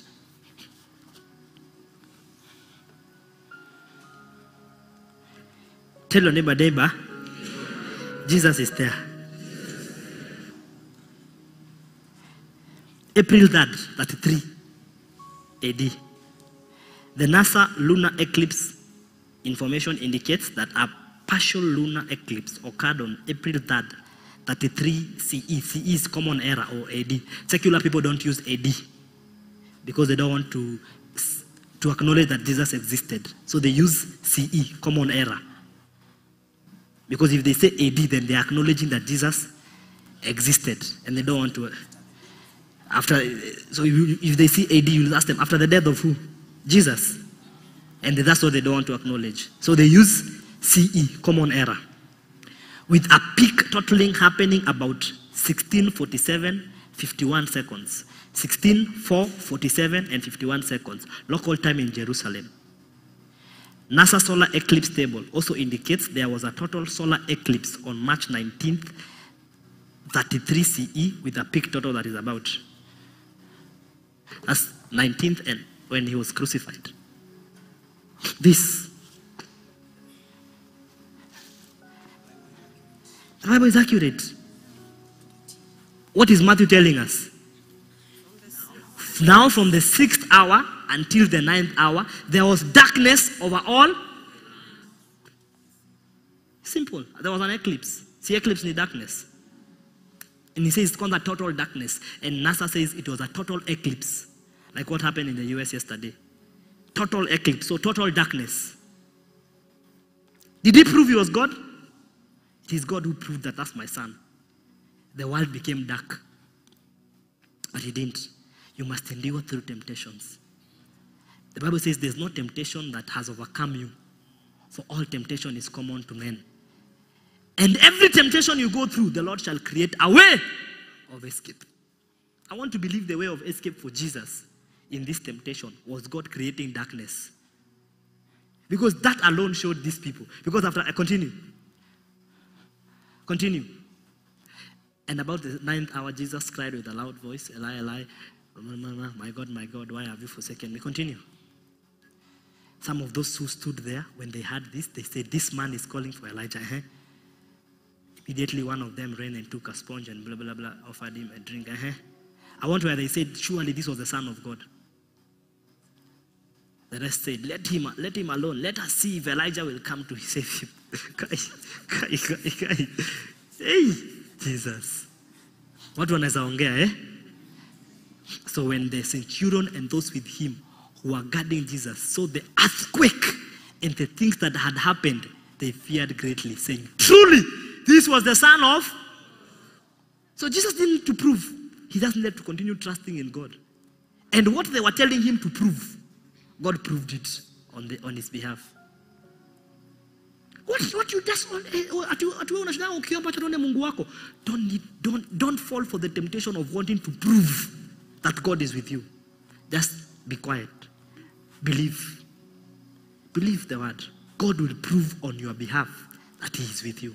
It will just be a matter of days or years, and they will say, hey, enyewe yaka mtu kako na Mungu. It has happened to me practically. They laughed at me. They said I'm finished. They said what can happen to me? Huyo kijana ameisha. Hata anaamua kufuata Yesu. Oi. Muangalia kazi yake na watu kuomba kutembea. Kazi yake tu ndio kwenda kanisa.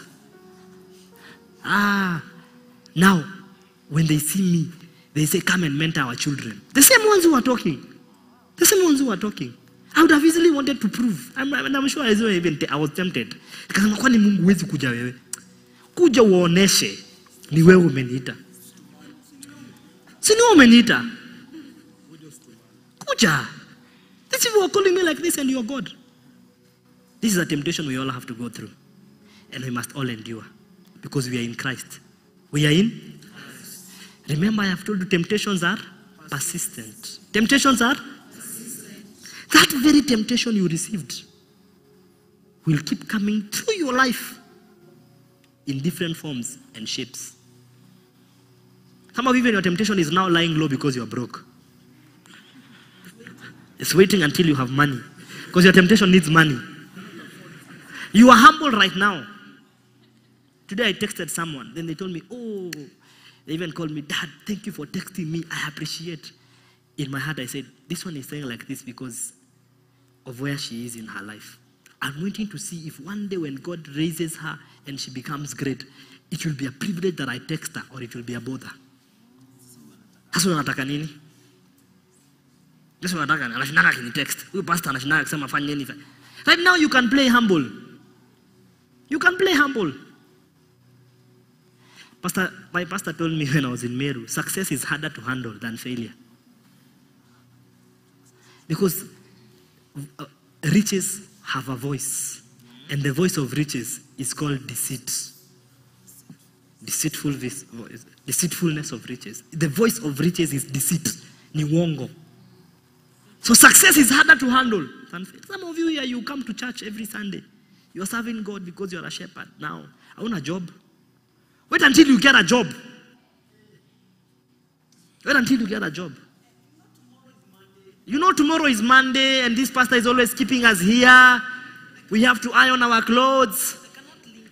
I cannot linger because I have a family. We have to take them for family lunch. I need to rest. I've been working throughout the week. Today is my only off. Remember, the voices of deceit are the voices of riches. Or the voices of riches are the voices of deceit. Riches have a voice.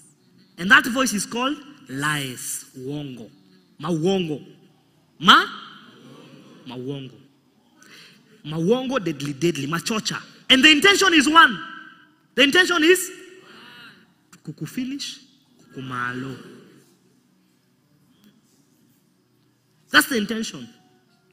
Riches have a deceiving power. They deceive. Success is harder to handle. I've been praying for myself. Lord, we are believing for 5,000 children of God. Please deal with my heart. I don't know what will happen. I don't want to miss my mark. The day you see 5,000 children are calling you pastor, your heart can be lifted up. You say, I have done this. Easy. Wewe, zone yako nimefikisha 100. Auambiwi? Na nani? Wanasema unaambiwa na nani? Unasema I'm a centurion now. Unasema mimi siwezi panda bus. I'm not a public figure. For security purposes. Mia.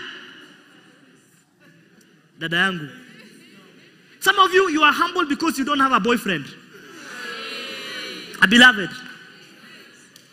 The day you get a beloved, my man, should be my man this, my man that. Why did you not come to church? My man.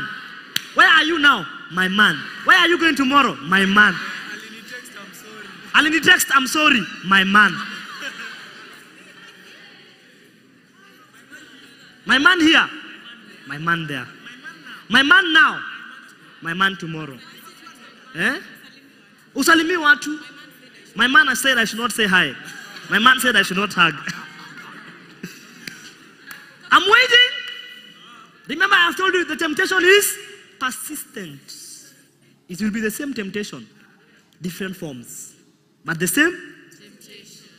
I was talking to my disciples here. I told them, I want you to go and write down your temptation. Take note, what is your temptation? So that if it walks through the door, you can spot it. You can spot it. You can say, that's my temptation. I know how it comes. I know how it looks. I know who it is coming for. Hata mshughulike. Nyinyi haina shida na nyinyi. Hiyo ni yangu. Nasema hiyo ni barua yangu. You say that's my letter. Angalia stamp. That's my letter. No, I don't know whether you guys used to receive letters in high school. And they would come with them during the assembly at 4 and read them out on Fridays. That's how ours was on Wednesday. They would do Wednesday and Friday as well. Then you would actually almost predict this person who always sends you, and he sends you with a particular type of envelope, or the design, the calligraph. The envelope might be different, but the calligraph or the stamp, you say, hey, you and true to what you are saying, that's your letter. That's exactly what temptations are. Your temptation is tailor-made for you. It's tailor-made. It is within your preferences and your likings. You cannot be tempted like Jesus to prove you are God. You are not. So Satan has no business telling you prove you are, but he can tempt you with loving a fellow man and you are a man. Because maybe in your childhood, you were introduced to that unconsciously. The red stew. It's called the red stew syndrome. The Bible calls it. Red stew syndrome. Now that you are in Christ, endure. You accomplish by enduring. You accomplish by?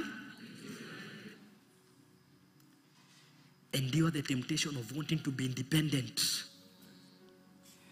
Especially cholerics. Cholerics, you don't want to be governed because you are leaders. You feel like, I cannot be under another leader. Me, I know. I can rule myself. My pastor told me the temptation of a choleric is because you don't want to be under another leader. You go, then you self-explode. He calls self. You explode. You have self-explosion, self-destruction. Because there was no one to govern you, to bring you back. That's your temptation as a choleric.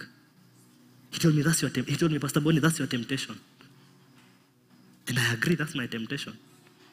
How I know it's my temptation is before I started out, the day after I just gave my life to Jesus, he came to me in a dream.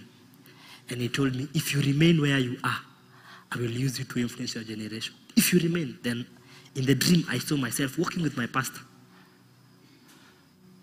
So my greatest temptation would be to feel like, now I have made it. I don't need him. He has taught me all the tricks. I have perfected the art. Here are the results. That would be my greatest temptation. So I'm always praying, Lord, help me endure to the end, that I may be saved. Now that you are in Christ, I want you to remember that. And I would want you to listen to this message. Lately, every message I'm preaching to you, I would want you to take it serious. Because I can tell there's a place we are going to. And these messages will be your salvation. God told Moses, tell them to write this as a memorial and recite it in the hearing of Joshua, lest they forget. Continuously listen, lest you forget. Lest you do what?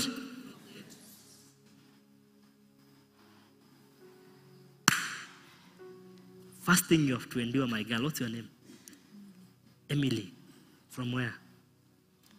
From Rongai. I want you to endure one thing. Do what? Endure what? Temptation. The temptation of feeling like, I don't need church. I don't need church. Nisha make it. Pastor Bonnie saa zote, Pastor Bonnie. My shepherd. Shepi amesema shepi. Huyo shepi ndio salvation yako. Huyo shepi ndio. I want you to remember something. Discipleship is lifelong. You might have the same shepherd. You might have the same shepherd to the end. It's just that he'll be dealing with different things at different phases of your life. Now he's dealing with fornication as the main issue. A time will come where he might be dealing with parenting as the main issue. He'll be telling you you're becoming a bad parent. You're not showing grace to your children. Or you are letting your children lose. You're not raising them as the Lord would want you to raise them. A time will come where we'll be dealing with your marriage. It's a process. Discipleship is not a program. It is a process. And as you know, processes have different stations. You know? Different stations. Checkpoints. So maybe checkpoint uko nayo saa hii ni ya kumoldiwa tu. It's an easier one. The day you have money and your shepherd tell you sit down and you sit. Mr. CEO. The day you become a chief operations officer, COO. Will your shepherd tell you, why are you singing badly in the choir? And you say, yes, madam, I'll change. Or you'll say, do you know who I am? I'm the regional manager. East Africa region. And maybe the shepherd is your employee.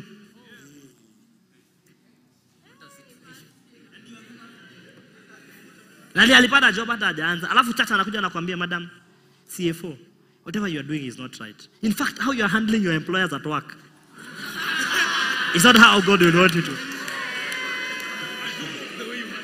I don't like the way you handle your workers. Stop that nonsense. You should not repeat. Will you say, yes, shepherd? Or will you say, do you know who I am? What will you say? Eh? See you on Monday. Monday anapata memo. Eh? Mind how you talk to your leaders. Ama mnafanya alternation. Huyu anamlemea church, mwingine anamlemea kazini. Anasema utaniona, wewe hapa siwezi ongea. Wacha turudi job. Anakufinya. Anakufinish. Number 2. Pressure. Pressure. Luke 12:50. Pressure. Luke 12:50. Luke 12. The Bible says, but I have a baptism to be baptized with, and how I am distressed, and how distressed am I till it's accomplished. Look at that level of pressure that Jesus went through. My heart is exceedingly sorrowful. Sorrowful. But I have to go through it. Anything you are calling difficult is what you are not willing to conquer.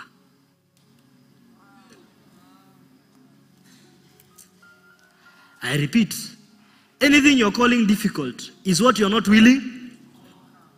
But if you're willing to conquer it, it's not difficult. Jesus said, I have a baptism to be baptized. How distressed am I? Pressure. Can you handle the pressure of life? You must endure pressure. The Bible says we are pressed down from all sides, but not destroyed. We are pressed down from all sides. Christianity, salvation will involve pressure. Pressure from your parents. They want you to backslide and become like them so that you stop condemning them. Some of you might have to wait for a long time before you get a beloved. There will be a pressure to want to get a beloved. Where is our grandson? You might be under pressure of getting a beloved. Some of you. You fasted, you have prayed, you have given offerings. Pastor has prophesied. Nothing. You must endure that pressure. Don't succumb. Don't. The pressure would be you chukue tu kimutu hapo. Satan will even present counterfeits for you. He will give you options. You will say, kama umekosa wa kanisa, siku na Odhiambo hapa. Na Odhiambo he fears God. Ni pombe tu kidogo, but he fears God. Or this ni msabato. Anakula neno. We are hard pressed on every side. But one assurance we have, we are not crushed. That's the assurance. Because I told you now, you are in Christ. So he supplies the work and he supplies the energy. Grace. He supplies both. Your pressure is a beloved. Many people will turn away from Jesus because of a beloved. You see everybody in church is getting married. All your friends. Umeenda harusi zote kama hema. Hakuna harusi hujaenda. In fact, zingine la umesimamia.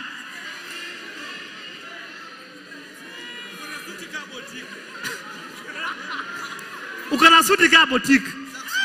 Uko na kala aina yote, uko na green, uko na indigo, uko na fuchsia.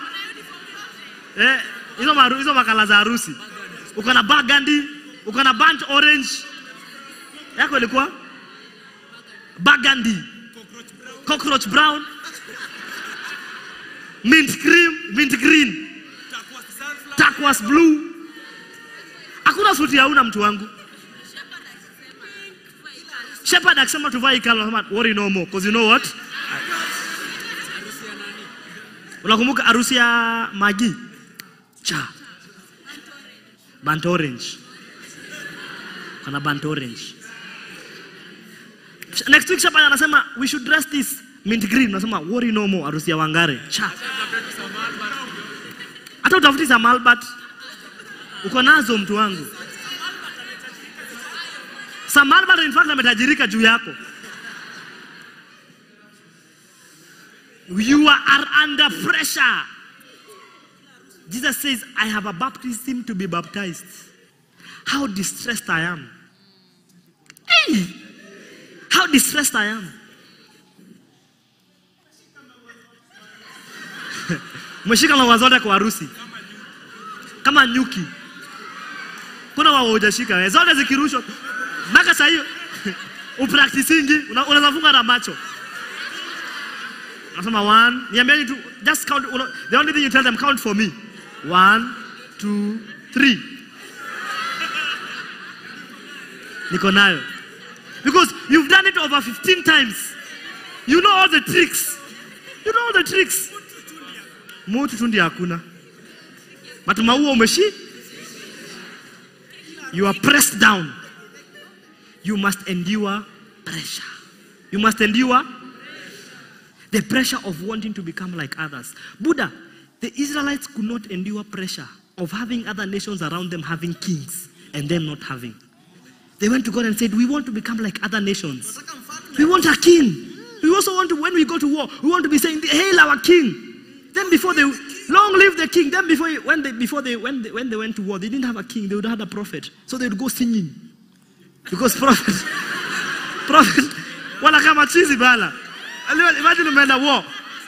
Mnaimba, give me a song. Sing a song quickly. They are going to war. Which song is that? Eh? Eh? Ah. Yes, Lord. Yes, Lord. Yes, yes, Lord. Yes, Lord. And they are going to war. Yes, yes, Lord. Yes, Lord. Yes, Lord. Yes, yes, Lord. Amen. Masoja imani. Wako na maya AK-47. Yes, Lord. Yes, Lord. Yes, yes, Lord. Yes, Lord. Yes, Lord. Yes, yes, Lord. Yes, and they are going for war. Yes, yes, Lord. Amen. Yes, Lord. I'm trading my sorrows. I'm trading my shame. And they're going to war. I'm laying them down for the joy of the Lord. Yes, Lord. I'm trading my sickness. They're going to war. I'm trading my pain. I'm laying them down for the joy of the Lord. We say yes, Lord, yes, Lord, yes, yes, Lord. Yes, Lord, yes, Lord, yes, yes, Lord. Yes, Lord, yes, Lord, yes, yes, Lord. Amen. Tuongee ukweli. Does it not look shameful? Then your opponent starts saying, how does that begin now? Hour. Hata msiende rudini. Wacha sisi watano tuende. It looks shameful, right? It looks shameful. Everybody else is coming marching. Hey, left, right. Hey, something them say. Hey, on your left, on your right, forward, move. They're coming marching. 2, 3, 4, hop, 2, 3, 4, hop, 2, 3, 4. March, 1, 2, 3, 4. There's a song they sing in Scouts. Yeah, everywhere we go. Everywhere we Go. go, People. always ask us People always ask us who we are, who we are, and we always tell them and we always tell them we are scouts. we are scouts. Listen to that. Listen to that voice you're generating. It looks like you're going to war. Alafu kuna hawa. Yes, Lord. Yes, Lord. Yes, yes, Lord. Yes, Lord. Yes, Lord. Yes, yes, Lord. Yes, Lord. Yes, Lord. Yes, yes, Lord. Amen. Who looks serious? Who looks serious? Watu wa kuma, si ndio? Sit down. You must endure pressure. You must do what? You accomplish many things on behalf of Christ if you can endure pressure. If you can endure pressure. Look at that. He said that you may also be like that we may also be like all the nations, that our King may judge us and go out before us and fight our battles. We want to be like other nations. Spartans! Ha! They say Ahu. Like there's something we used to do when we were in the white church. Congregation of the might, Ahu. That's what we used to say. So if I say congregation of the might, we say Ahu. Congregation of the might, Ahu. That sounds more like a battle cry. Not yes, Lord. What is yes, Lord? Then, to make the matters worse, the priests with the Ark of the Covenant are going ahead with their artifacts of a priest, robes. Mtu wangu. Aikai serious, ndio? Let's be serious. Alafu leader wenu Moses ako kwa mlima wenu mikono. Ako kwa mlima wenu mkono. In fact, amechoka sasa. Can I get a seat? Let me use this. And let me have two people. Amechoka Sasa ni mkono ameinuliwa. Amekalia chini. Huyu ndio commander. Chief commander. Commando. General. Alafu hapo mbele, let me have a few priests going to war with the Ark of the Covenant. Carry an ark. I don't know what you will carry.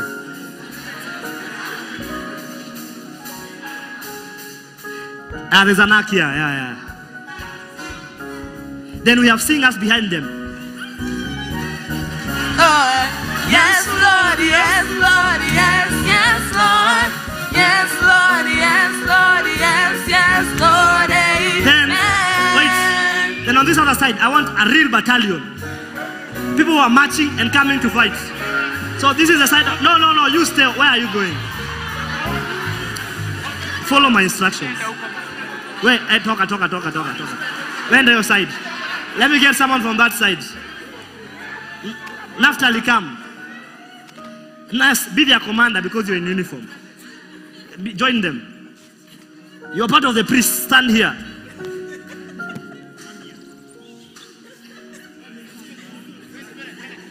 Then this, I want two layers. One layer of dancers. Move back. Start from the back. When you move back. Start from where the tiles are starting. Move back.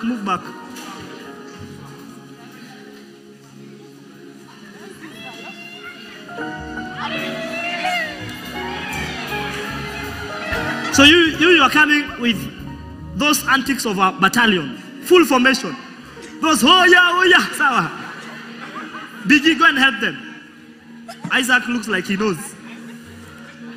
Then we have these ones here, singers. This is Israel. Then this is Moses.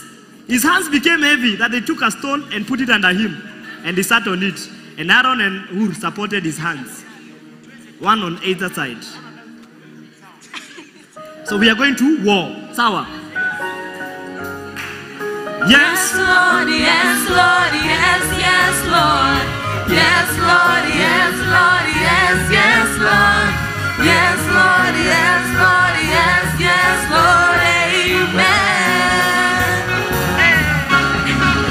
Yes, Lord, yes, Lord, yes, yes, Lord. Yes, Lord, yes,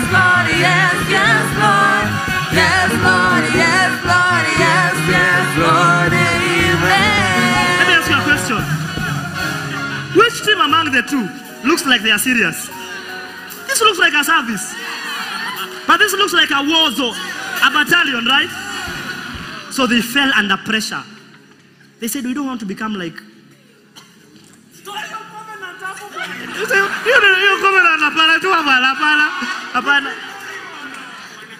Wanatudharau.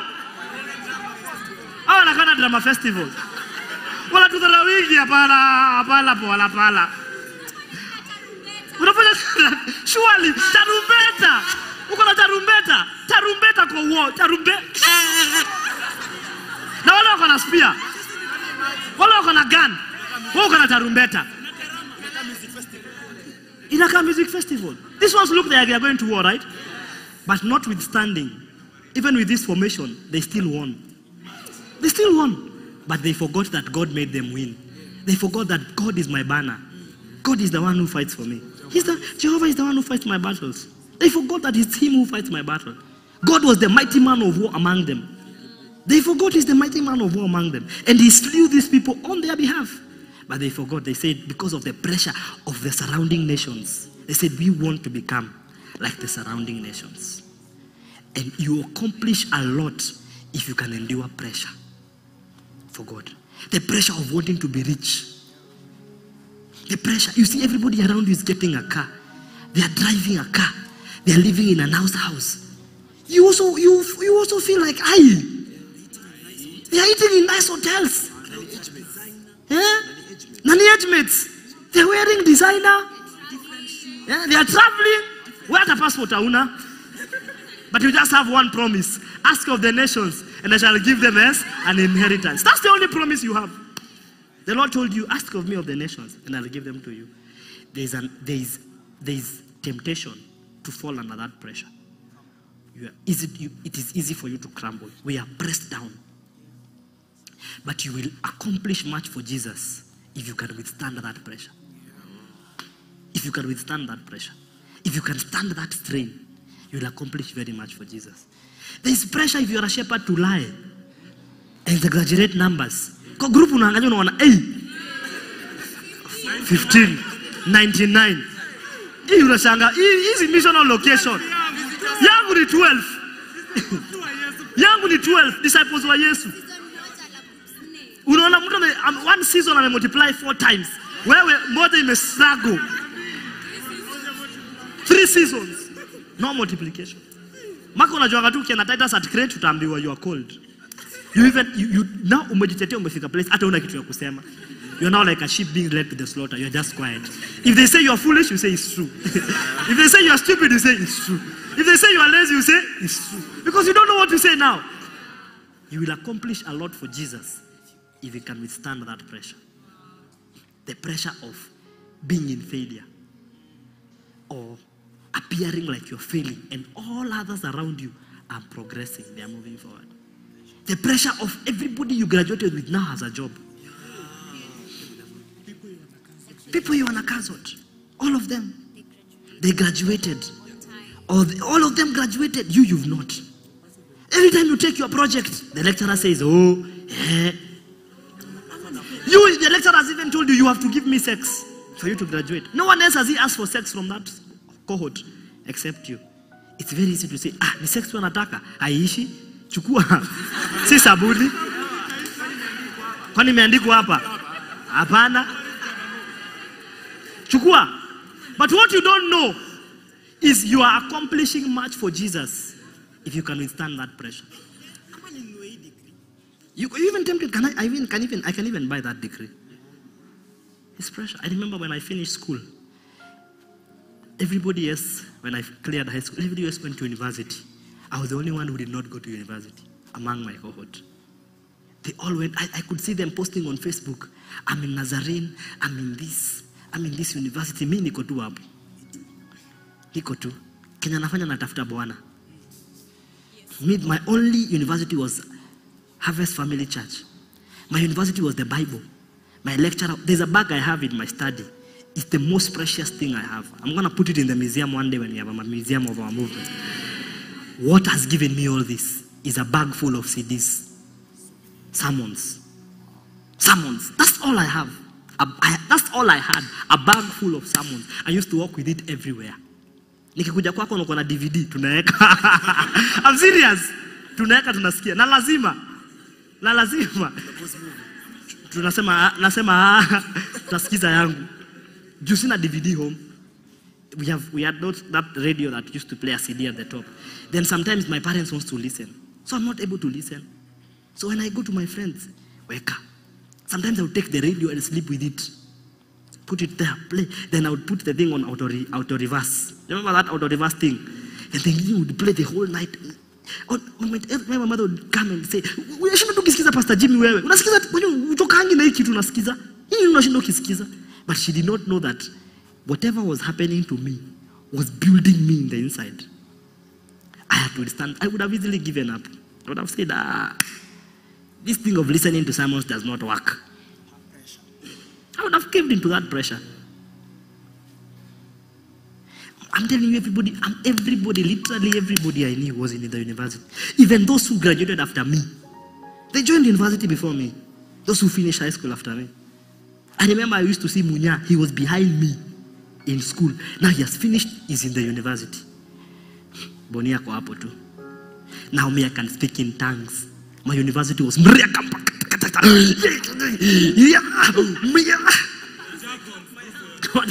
what wakaanza kusema me, I'm doing Bachelor of Science in Information Technology. Wanaogopa kuniuliza. Wanasema ataneni na huyo.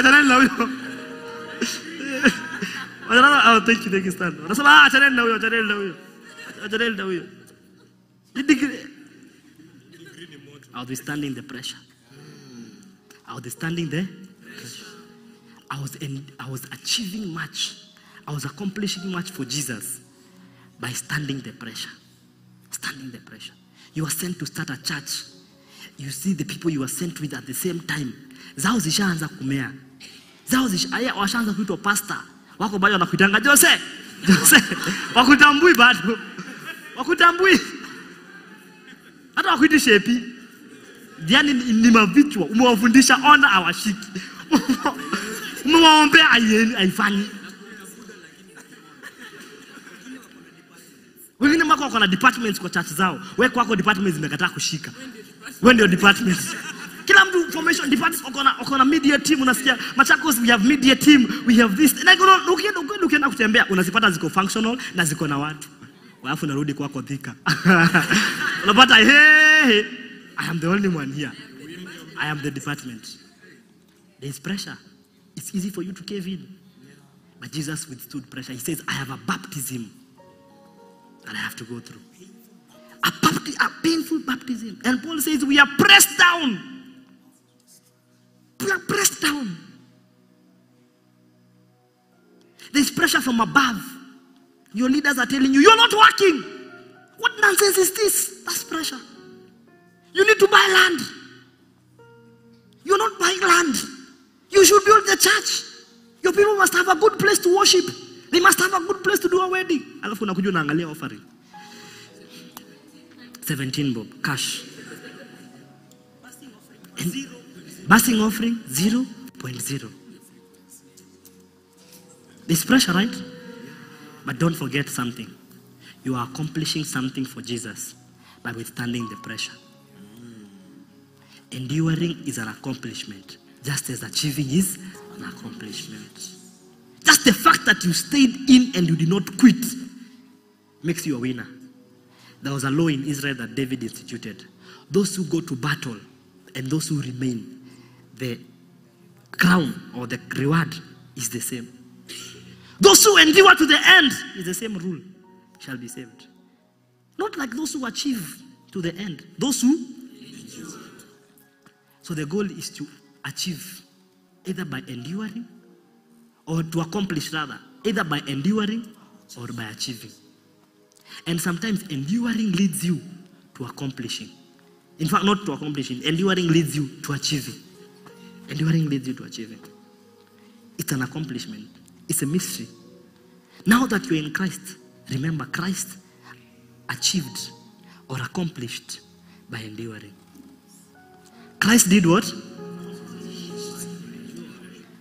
The Bible says he went to Jerusalem knowing that there are some things that have been written in scripture must be accomplished. Some of those things was being spat on, was being beaten, was being crucified. But he knew those are the accomplishments that I'm going for in Jerusalem. The main reason for me going, that's the pressure I have to endure. The pressure of being crucified by your own creation. The pressure of knowing I can finish these people. In fact, he said, don't you know I can call for a legion of angels? They're at my disposal. He said it. Number 3. Take your seat. Thank you. Number 3, betrayal. Remember, enduring is an accomplishment just as much as achieving is an accomplishment. Betrayal. Matthew 26:21. Oh, will I be able to finish? My goodness. Anyway, kesho ni holiday. See, kesho ni Eid Fitri.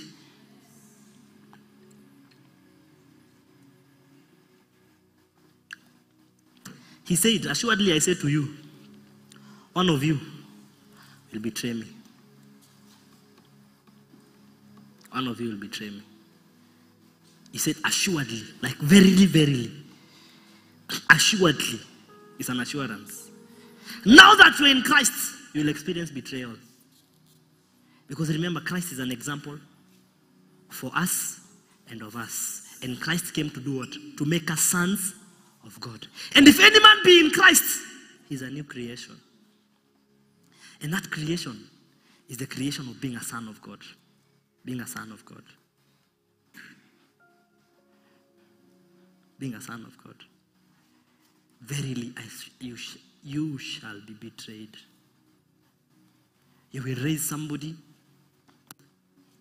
and one day they decide to betray you. They walk away. They'll say, this man is a very bad leader. His work is just to make money. Pesa ni yake yote.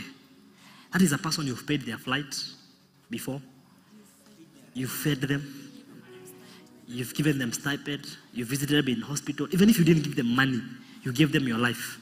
All they know, you've taught them. All they have become is because of your preaching. They are the mark of your apostleship. But Satan has entered them to betray you. Because the Bible says, and Satan entered Judas. Satan has entered them. It's betrayal. I am sure Peter was saying, huyu mtu hawezi saidika. Huyu mtu hawezi. Unaona pale Garisamene, nilitoa kisu nikate mtu. Amekuja kumshika, tutishie watu. Akaniripiku mbele ya watu. Na akachukua masikio akamrudisha. Huyu hawezi saidika. He's so full of himself. I was even trying to save him. I did my best to save him. Huyu hawezi saidika huyo. Aende. He wants everything to go his way. It is about his happiness, his joy. Have someone ever told you that? It's just about making you happy. It's about you, eh? Your feelings are the only ones that matter. Your opinions, just about your opinions. It's part of what you'll have to endure. I don't know, you have to endure. They will say, you've sacrificed your life all these years. Then they say, you are in this thing for money. 17 bob. They will not see the years of 17 bob. Now maybe you're in the ministry for 20 years. Now at least the people used to give 17 bob are now giving $17,000. But people will not see the 17 bob. They will not see the 20 years you gave. They will see the $17,000. They will not see the money you give. We bought this sound. My wife was given money as her inheritance. And she gave it to the church. She gave all her inheritance. She has no inheritance. What she was given when her father died as her inheritance, she gave it all out. What should have used to buy, by now should be having a car. What should have spent to buy her own car, she gave it to the church. But do people know that? So what do they say? Pastor is after money. Pastor wants money.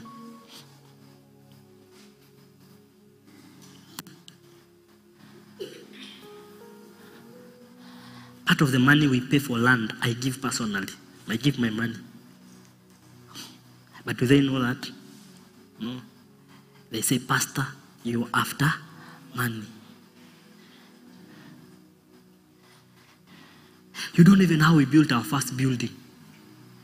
You don't know the days of eating ugali every day and skuma. Now you see these leaders flying out of the country, going to this place and this place. You see, kanisa inahonga tu pastor na all leaders. Kazi yao ni kufly. Sisi wenyewe tunaambiwa, thank you, take care of the roads, eh? The roads are dangerous. You guys are coming by road, eh? Drive safe. Drive safe. just watch out your vehicles. The vehicles are a little bit tricky as we are going by air. Blessed people, blessed people. You forget that those leaders, it is because of them that you have this movement. It's because of them. It's because of these leaders that you have this movement. If they never believed in me, would you be here? It's because they believed. They believed in the vision. They were there that night when we were praying in the. Do you remember that night at the office? In the night. And the Lord spoke to me, told me, this thing you are starting, it is like a mustard seed. The beginning is small, but it shall be a mighty tree. They were there when I told them that, and they believed. When I'm telling them it shall be a mighty tree, we were 7 or 9. 9. And they are there. She was not even my wife yet. She was my beloved. She was believing. She said yes to a man who she knew is like he has taken a journey of self-destruction. Anataka kujiua, anataka kujitoa muhanga. Anataka kujitoa muhanga. Ni mtu ashajitoa muhanga, anajua huyu.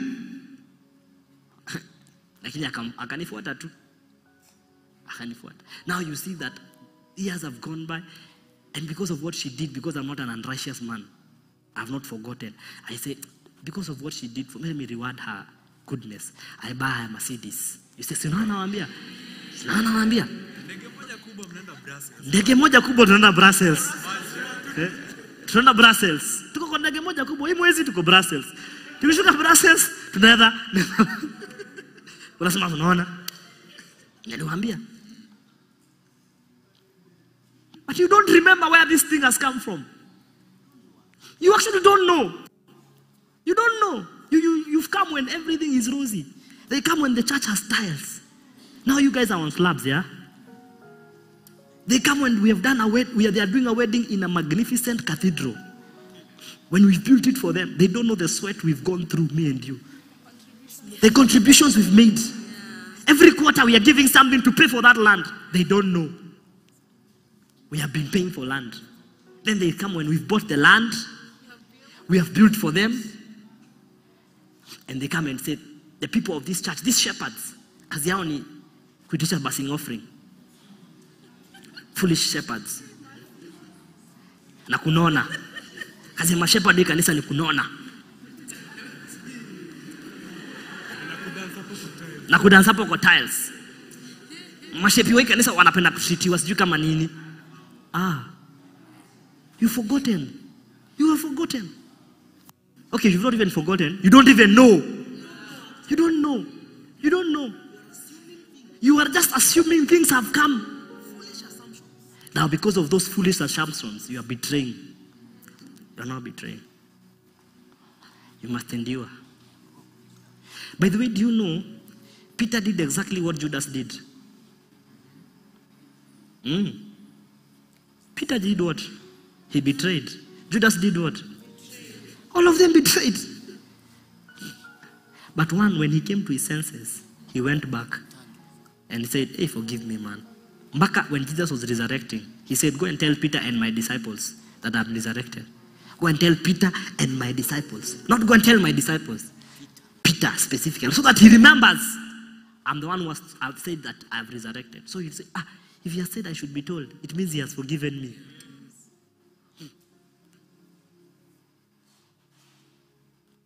The other one did not. And I want to believe that if Judas would have been alive, Jesus would also have forgiven him. Because the Bible says his mercies are new every morning. His mercies are new every morning. And as east is from the west. So, as east from west, his mercies.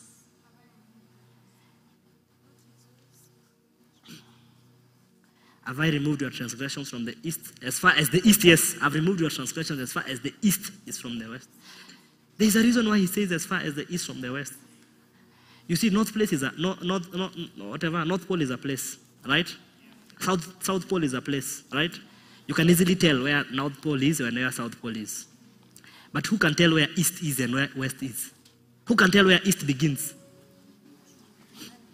Who can tell where east begins and where west begins? That is how you can't tell how far the love of God goes. How far his mercy goes. You can't tell where it starts and where it ends. It is endless. It is endless. It is endless. Now that you are in Christ, you will experience betrayal. But you are going to accomplish much through betrayal. Do you know, if Jesus had not been betrayed, he would not have achieved his mission. Yeah. His mission was only made possible by being betrayed. It is painful, I agree. Sindio? But his mission is only made possible. But woe unto you if it comes through you. See, alisema hivyo. It must come, but let it not be through you. It's like you are helping Jesus achieve his ministry by betraying him. You are helping him.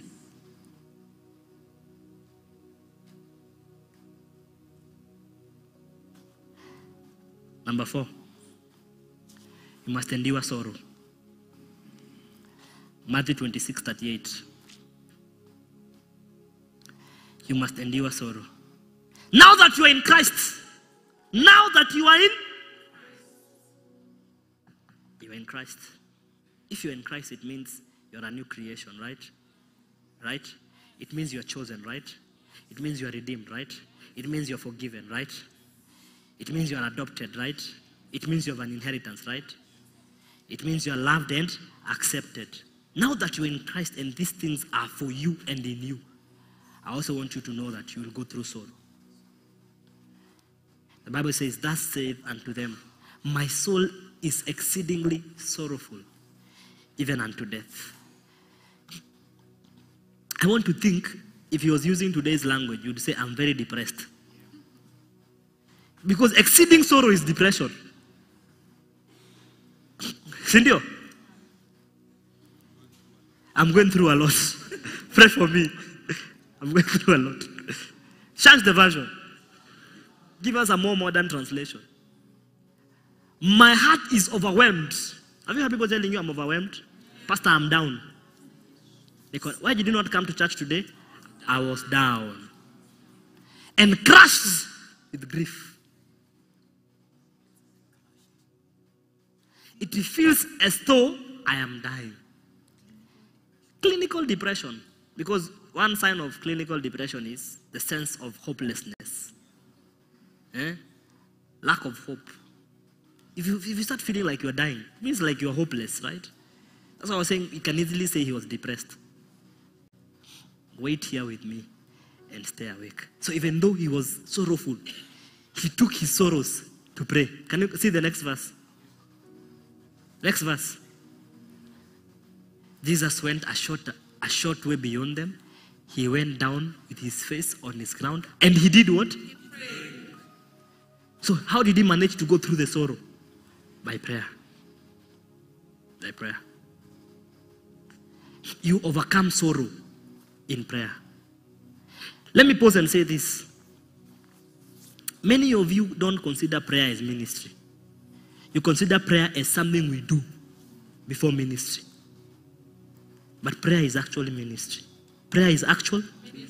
In fact, ministry is prayer. Now, there are ordinarily two types of tasks that a Christian or a leader, a disciple is involved in. One is what we call maintenance tasks. Ni zile vitu za task. Maintenance task is things we do to maintain status quo. Like, for example, kuosha nguo, sindio? Cleaning the house, cooking, driving, dusting the walls, maintenance tasks, showering, meeting your disciples for debrief. Mko sawa? Those are maintenance things. Then the second types of task is called progressive tasks. Progressive tasks are tasks that help you move things forward. That is progressive tasks. They help you move things. Now, in the ministry, we also have progressive tasks and maintenance tasks. The Bible says in the book of Acts, the apostles asked, shall we stop giving ourselves to the ministry of prayer and the word, to serving tables? Shall we stop praying and reading the word to serving tables? Now, the thing about progressive tasks is they don't look like tasks. They look like you're idle, you are lazy. Like today, I was reading through the book of Colossians. So I was studying. Then I went to pray. Then Cecilia, I think I called her to inquire something about the office. Then she told me today is the day we do the Titus at Crete conference in the office, the meeting we do. So something told me, you should go for that meeting. Is that because it's a very important meeting? You should go for that meeting. Then just as I wanted to leave, a voice told me, why are you leaving a progressive task to go and do a maintenance task? Because a maintenance task just helps maintain the status quo. Nothing much is added. It is all that there is you are trying to maintain. But a progressive task adds to what you are supposed to maintain. So what is more important? Progressive task or maintenance task? In the ministry, progressive task is what they said. It is not desirable that we should leave the word of God and serve tables. Other versions say the ministry of the word and prayer to serve tables. Prayer is a progressive task. It is prayer that advances you. The Bible says the Lord advanced Moses and Aaron. It was the Lord who advanced them. Where did he advance them? In prayer. In prayer. Advancement happens in prayer. Advancement does not happen by the actual doing. No. Advancement happens in prayer. It first happens in the spirit before it happens in the natural. That's why Paul says in Colossians, I think chapter 2, I contend. Colossians 2, I contend for some even who have not seen. Colossians 2, hey. For I want you to know what great conflict I have for you and those in Laodicea. For as many as have not seen my face in the flesh. I'm having a conflict. I'm fighting for some people because the work of a preacher, when I'm like right now, what I'm doing is I'm fighting. And I'm fighting for people who some I have seen, some have never seen. There are people I'm fighting for in Mombasa and they've never seen me. This preaching is a fight. Because anytime a preacher comes to preach, he's come to declare war. He says, I'm contending. So the work of a preacher, the work of a shepherd is to do what? To contend. Where was he contending from? He was not here. He was not with them. So where was he contending them? In prayer. In prayer. He was doing part of the contending in prayer. Part of the contending in teaching. Like this letter he was contending. Continue. You see, even he says he prays for you. Continue. That their hearts may be encouraged and knit together in love, attaining to all riches of all endurance and knowledge of God, the mercy of all. Verse 1. It says, I am praying for you. I am praying for you. That you may be aware. Not verse 1, chapter 1. That you may be aware of what the riches you have in Christ. The whole of chapter 1 is talking about how he prays for them. That's part of contending. Many of you don't seem to realize that Christianity is 70% prayer and the word. 70% prayer and the word.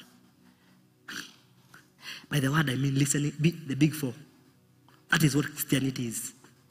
That's the big four. That is what Christianity is. You will eliminate many of your temptations if you can do your big four. But some of you, many of us in fact, we think that prayer, reading the Bible, listening to sermons is just something we do to tick a box. Something we do to tick a box.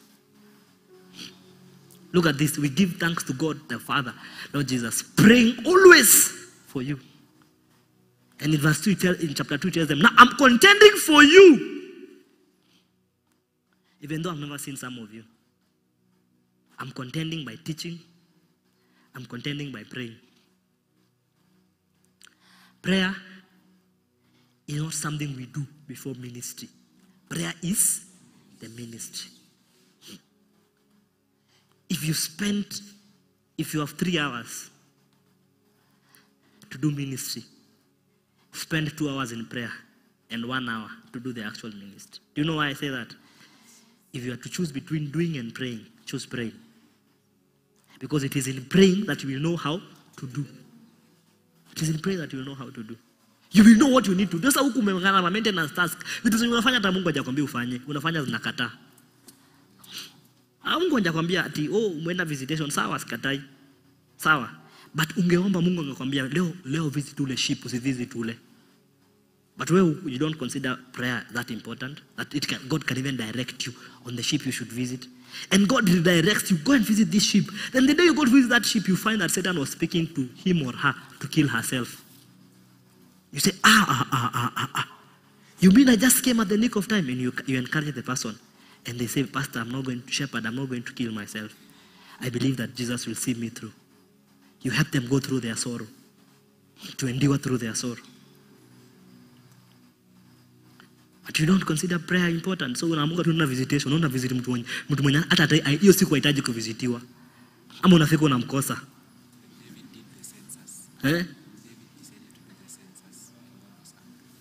Yeah, that is Samuel what? Samuel, like when he's reminding me, like when Satan entered David, because he wanted to do evil to Israel, and he made David do the census. It was a good thing. But was it the doing of the Lord? Who was influencing that? So some of the visitation you are going could be the influence of Satan. Could be the influence of Satan because you did not take time to pray. Unaenda, unapata polisi hiyo area mnashikwa. Mnashikwa. Unashindwa, Lord, I was working for you. It is true you are working for him, but were you working with him? Yeah, you are working for him, but were you working?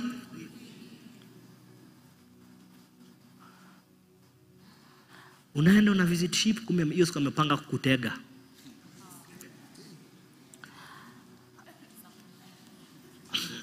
Anakuja anakufanyia kang.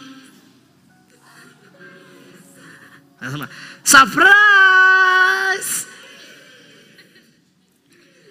Na wewe unajua kufunga macho. Anasema na uko peke yako, makosa ingine umeenda peke yako.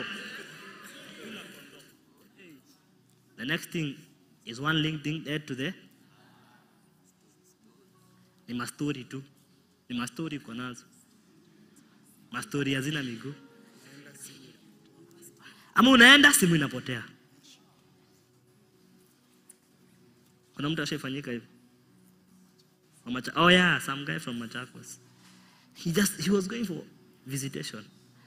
Akaenda hiyo visitation huko because I'm sure he had not even prayed to ask the Lord what to do before visitation. He thought visitation will go. I want you to know you are wrestling against principalities and powers. The Bible says we don't wrestle against flesh and blood. Ministry is war. Ministry is being a Christian is war. You are continuously at war. You are in a wrestling match. Wrestling match means hand-to-hand combat. The opponent you are fighting can see you, but you can't see him. Anakupiga opondo, pa! Unasikia unamwona kichwa lakini hujui kwa nini unamwona kichwa. Na juu nao uombi umpigi because the only time you get to beat him is when you are in prayer. When you are praying, when you're speaking in tongues, the Bible says you speak unto God. You speak mysteries to God. Maybe hizo mysteries ni masword umeshika. Ma weapon.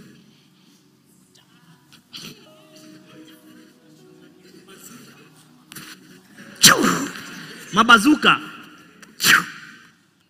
Unarusha tu missile. Pa pa pa pa pa.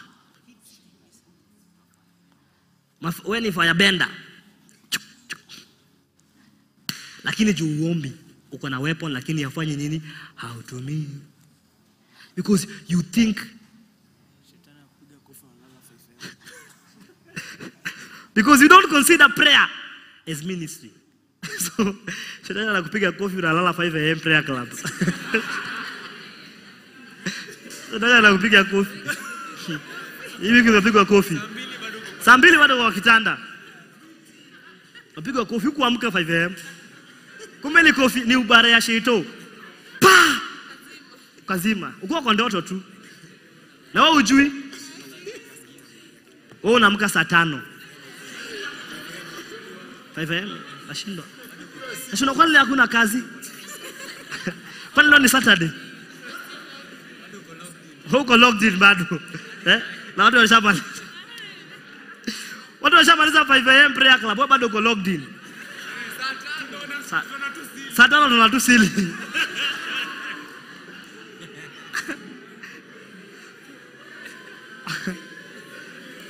Sheto alikupiga nini? Opondo, kofi, pa, ukalala. From today, I want you to consider that ministry is Christianity. Ministry is, prayer is, and Christianity is prayer. Christianity is, big 4 ndio Christianity. Hiyo ndio Christianity. Big 4. Repeat after me. Big 4 ndio Christianity. Hiyo ndio kuwa Christian. Kuomba, kusoma Bible, kusikiza sermon, kustudy vitabu. Hiyo ndio Christianity. That is progressive tasks. If you read Colossians, he says the new man you have received grows in your knowledge of Christ. Grows in the knowledge of Christ. And even the scripture you gave us, 1 Peter what? 2 Peter 1:2. The new man you've received grows in accordance to knowledge. The knowledge you have. So if you don't have knowledge about the new man, you will be having a new man that is not of help to you. Look at this. Grace and peace be multiplied to you in the knowledge of God and of our Lord Jesus Christ. So grace is multiplied to you according to what? So do you have my idea? Grace is multiplied to you according to what? Peace is multiplied to you according to what? So if you don't have the knowledge of God, or the measure of the knowledge of Christ you have is the measure of grace and is the measure of peace you have. I repeat, the measure of the knowledge of God you have in Christ Jesus, or of our Lord Jesus, is the measure of grace and the measure of peace that you have. If you want to increase the measure of grace and the measure of peace, how do you do it? Increase your knowledge of our Lord Jesus. Study the word, because the word is Jesus. It's called the word of God. Study the word. Pray. You must try to pray the whole night, at least once a month, alone. I do it. It's called pushing back the dawn. The scripture in Psalms. Pushing back the dawn. The whole night praying. The whole night alone. Because you wrestle not against flesh and blood. My good friends, you accomplish much for Jesus by enduring sorrow. You accomplish much for Jesus by enduring. Number what? Lazima nimalize hata mkikasirika. Number 5, abandonment. Acha niachie hapo. Yeah, it's 10. The other ones I can finish them some other time. Because I don't want to rush. Or I just list them for you. Abandonment. Matthew 26:74. Matthew 26:74. Endure abandonment. Then he began to curse and to swear, saying, I don't know this man. And immediately the rooster crowed. Peter, he had told Jesus the previous verse. No, the previous chapter. Jesus, I will never leave you. Can cheat, can die. Kalamba down, mimi na wewe. I will go with you to the cross, up to the way to the grave. Jesus told him, bro, before the cock crows, you will abandon me. Now here, he's swearing and cursing. You know what cursing is? Use cursing words. Mother, father. Akiwalai. Those things you use. Curse words. Shift. Bull shift. Alafu anasema mimi si wadanganyi. Alhamdulillah. Alhamdulillah. I don't know what that means, but I hear people say it. I don't know this man. Look at that. Yeah, it's an exclamation mark. But he said to him, Lord, look, before he had told him, Lord, I am ready to go with you, both to prison and to death. Sikuachi. I was telling Pastor Cecilia in the office just now, not many people are able to stay with their pastors or with their disciples or with their shepherds when their shepherds are going through pain. Or when they are going through personal trials. Paul had many disciples, 7 in fact. But he says it is only Timothy was not ashamed of his chains. What does that speak of the others? When they saw his chains, they say, hey, huyu mtu amekuwa radical. Huyu mtu amekuwa radical. Ndio maana amerushwa prison. Ameenda sana. And they left him. They abandoned him. It is part of all the things you have to accomplish for Jesus. Being abandoned. Your family abandoning you. It's part of what you have to accomplish for Jesus. Your beloved abandoning you. Your beloved say, hey, umekuwa mtu wa kanisa sana. Mama kanisa. This relationship can no longer work. Shayambiwa hivyo wangare. Shayambiwa. It's part of the things you have to accomplish for Jesus. Yeah, it's part of the things you have to accomplish. You have to go through them. It's coming. Are you in Christ? Are you a son of God? Jesus was abandoned. You will also be abandoned. It may not be in a relationship, but you will be abandoned. I wish there was another road. Even me. I wish there was another road. But he came to make us sons. He came to do what? So if he came to make me a son, he came to tell me that I have to go through abandonment. One day your boyfriend will tell you, choose between church or me. Someone was told, someone I know. And that person is the one you call the air I breathe. My pillar of strength. And he says, you know, when someone tells you to choose between church and me, he's telling you choose between God and me. Because the church is the body of Christ. It's basically Jesus. He's telling you choose between Jesus and me. And some people, you see, they have no strength. They choose the person and forsake Jesus. Not knowing that Jesus allowed them to go through that. To accomplish it.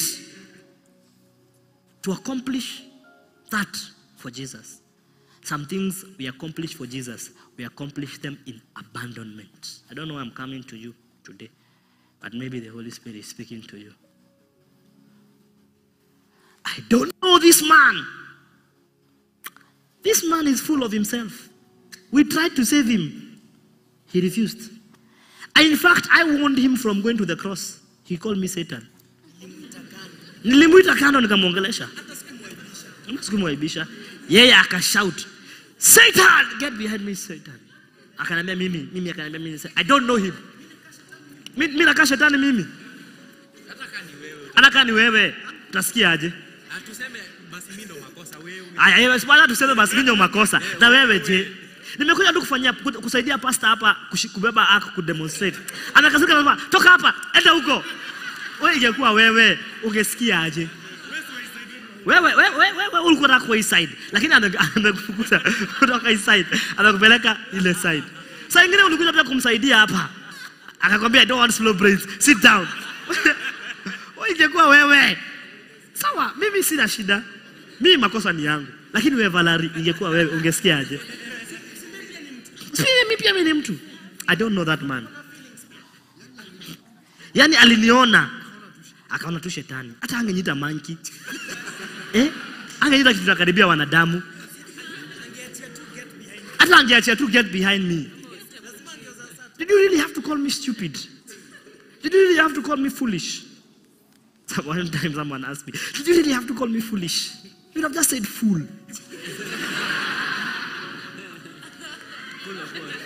Because it would mean you're full of something. But now you say foolish. So no doubt. There's no room for it. At least you're full. Maybe he's saying I'm full of peace. I'm full of love. Full. I'm full of mercy. I'm full of... Lakini you said foolish. Mbele ya watu. Si ungeniita tu kando. Unanijua uko na namba yangu. Si ungenitumia email basi.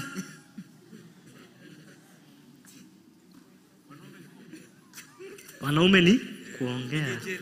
Ningejieleza, wanaume ni kuongea. Ningejieleza. Ananiuliza are you normal? Na kama nimeharibika kichwa. Have I lost my... Ananiulizaje am I normal? You're using your head. I saw a meme today. How do you tell someone that they are not thinking properly? Ati akili yako si mzuri in the corporate world. You tell them, please take me through your thinking process. Yeah. Let us identify where the challenge is. So please take me through your thinking process. Hiyo ni kwamba una kichwa mzuri wewe. Hiyo ni kwamba una kichwa mzuri. Nikasema from today that's my new one. Please take me through your thinking process. Let's identify where the problem is. So you can see how did you arrive at this conclusion? Nikuambia kichwa yako si jinga ndio umejaza kwa kichwa. Jinga ndio umejaza kwa kichwa. So Peter, I'm sure you all those things were going through his mind. I tried to save this man. In fact, even when they came to arrest him, I removed my sword. I risked my life. I would have gone to prison. I told him we will go to prison for him, but yeye alisema hataki hiyo. Yeye alisema anataka cross. Huyo mtu simjui. Na mambo yake sitaki. Namnachukua mzigo wake. And the Bible says Peter went fishing.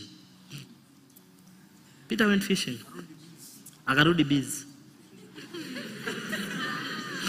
Hiyo story ya shepherding ikae. Mimi nimeenda. He went back fishing. Akarudi busy. Akasema hiyo story tushamali. Tumekafunga. Sisi tunaendelea. Tusha finish. Tumemalo. Mwisho nyita shepherd. Yo kitu sitaki kusikia bwana. Ati shepherd ni hiyo kitu. Nisisikie kwa nyuma. Nikome. Na nimekuwa nikome.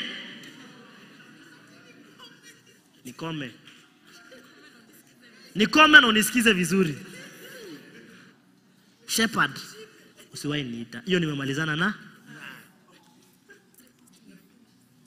Hiyo tumefunga. Ndugu zangu, you have to accomplish some things for Jesus by enduring abandonment. You know the faith of Peter failed him. He went back to fishing. And Jesus had told him, Satan has desired of you, but I have prayed for you. That after you've been restored, strengthen others. Your faith may fail at a point, but I want you to know, even if your faith fails, come back to the community. Come back to the place. Because Jesus told him, even after you fail, come back. Come back. Just get back to your senses and say, I need to go back. You have to accomplish some things through abandonment. I know you are in Christ, But in Christ Kaminika, there are some things you accomplish for him. Not through achieving, but through enduring is much of an accomplishment, just as achieving is an accomplishment. That is what Jesus came to do. I am done for tonight.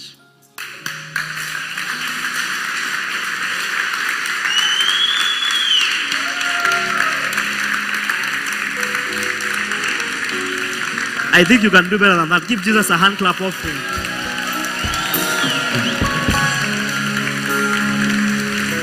But he who endures to the end shall be. He who endures to the end. Now that you're in Christ, endure the end. Beautiful. Get into your pockets and get an offering. Just as you're standing. Get an offering.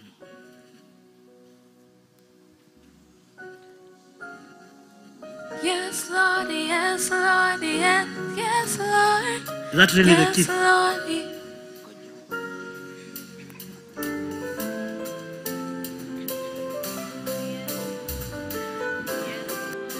Everybody giving. Yes, yes, Lord. Yes, Lord, yes, Lord, yes, yes, Lord, amen. I'm trading my sorrows. I'm trading my shame. I'm laying them down for the joy of the Lord. I'm trading my sickness.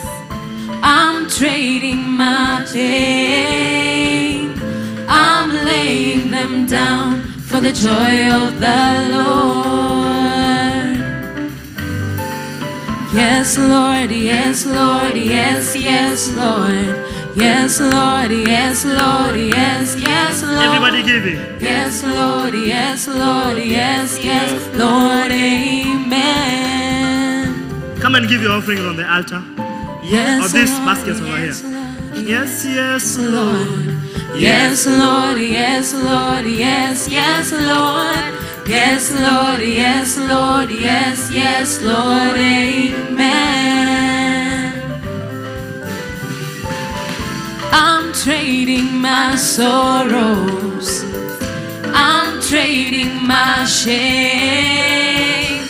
I'm laying them down for the joy of the Lord. I'm trading my sickness. I'm trading my pain. I'm laying them down for the joy of the Lord. Yes, Lord, yes, Lord, yes, yes, Lord. Yes, Lord, yes, Lord, yes, yes, Lord. If you are paying your tithe, Yes, come. Lord, yes, Lord, yes, yes, Lord, amen. Yes, Lord, yes, Lord, yes, yes, Lord. Yes, Lord, yes, Lord, yes, yes, Lord. Yes, Lord, yes, Lord, yes, yes, Lord, amen. Yes, Lord, yes, Move with faith. Lord, yes, yes, Lord. Yes, Lord, yes, Lord, yes, yes, Lord. Yes, Lord, yes, Lord, yes, yes, Lord, amen. I'm trading my sorrows. I'm trading my shame. I'm laying them down for the joy of the Lord. If you're redeeming your I'm pledge for trading land, my sickness. you were able to pay 1.2 million I'm today. trading. Give Jesus a hand clap offering. Thank you. May the Lord bless you. I'm saying we were able to pay 1.2 million today. Give Jesus a hand clap offering. Thank you. Thank you. The Lord bless you. The Lord bless you. The Lord bless you. Fast fruit. The Lord bless you. Any other offering? One more time. Let's give Jesus a hand clap offering. Father, thank you for enabling us to be able to pay 1.2 million today towards the land. We are grateful for what you are doing through us. Thank you for providing. In Jesus' name. I also want to thank you for the offering you've given us. The Bible says we receive it here on earth. Would you please receive it in heaven? In Jesus' name. Amen. Give Jesus a hand clap offering one more time. May the Lord bless you. May the Lord keep you. May you arrive home safe. May you be willing to endure and accomplish some things for Christ. May you always remember enduring things is much of an accomplishment, just as achieving things is an accomplishment. May you endure the hardness that you have to go through while you're in Christ. Endure the sorrow, the abandonment, the betrayal, and everything else that you have to endure for the sake of Christ. For Jesus knew that he was going to Jerusalem to accomplish some things that were written in the scriptures. And when he had accomplished all, and Jesus knowing that he had accomplished all that he needs to accomplish, he said, I thirst. Thank you, Father, for we are going to endure to the end. None of us is going to be lost in the way.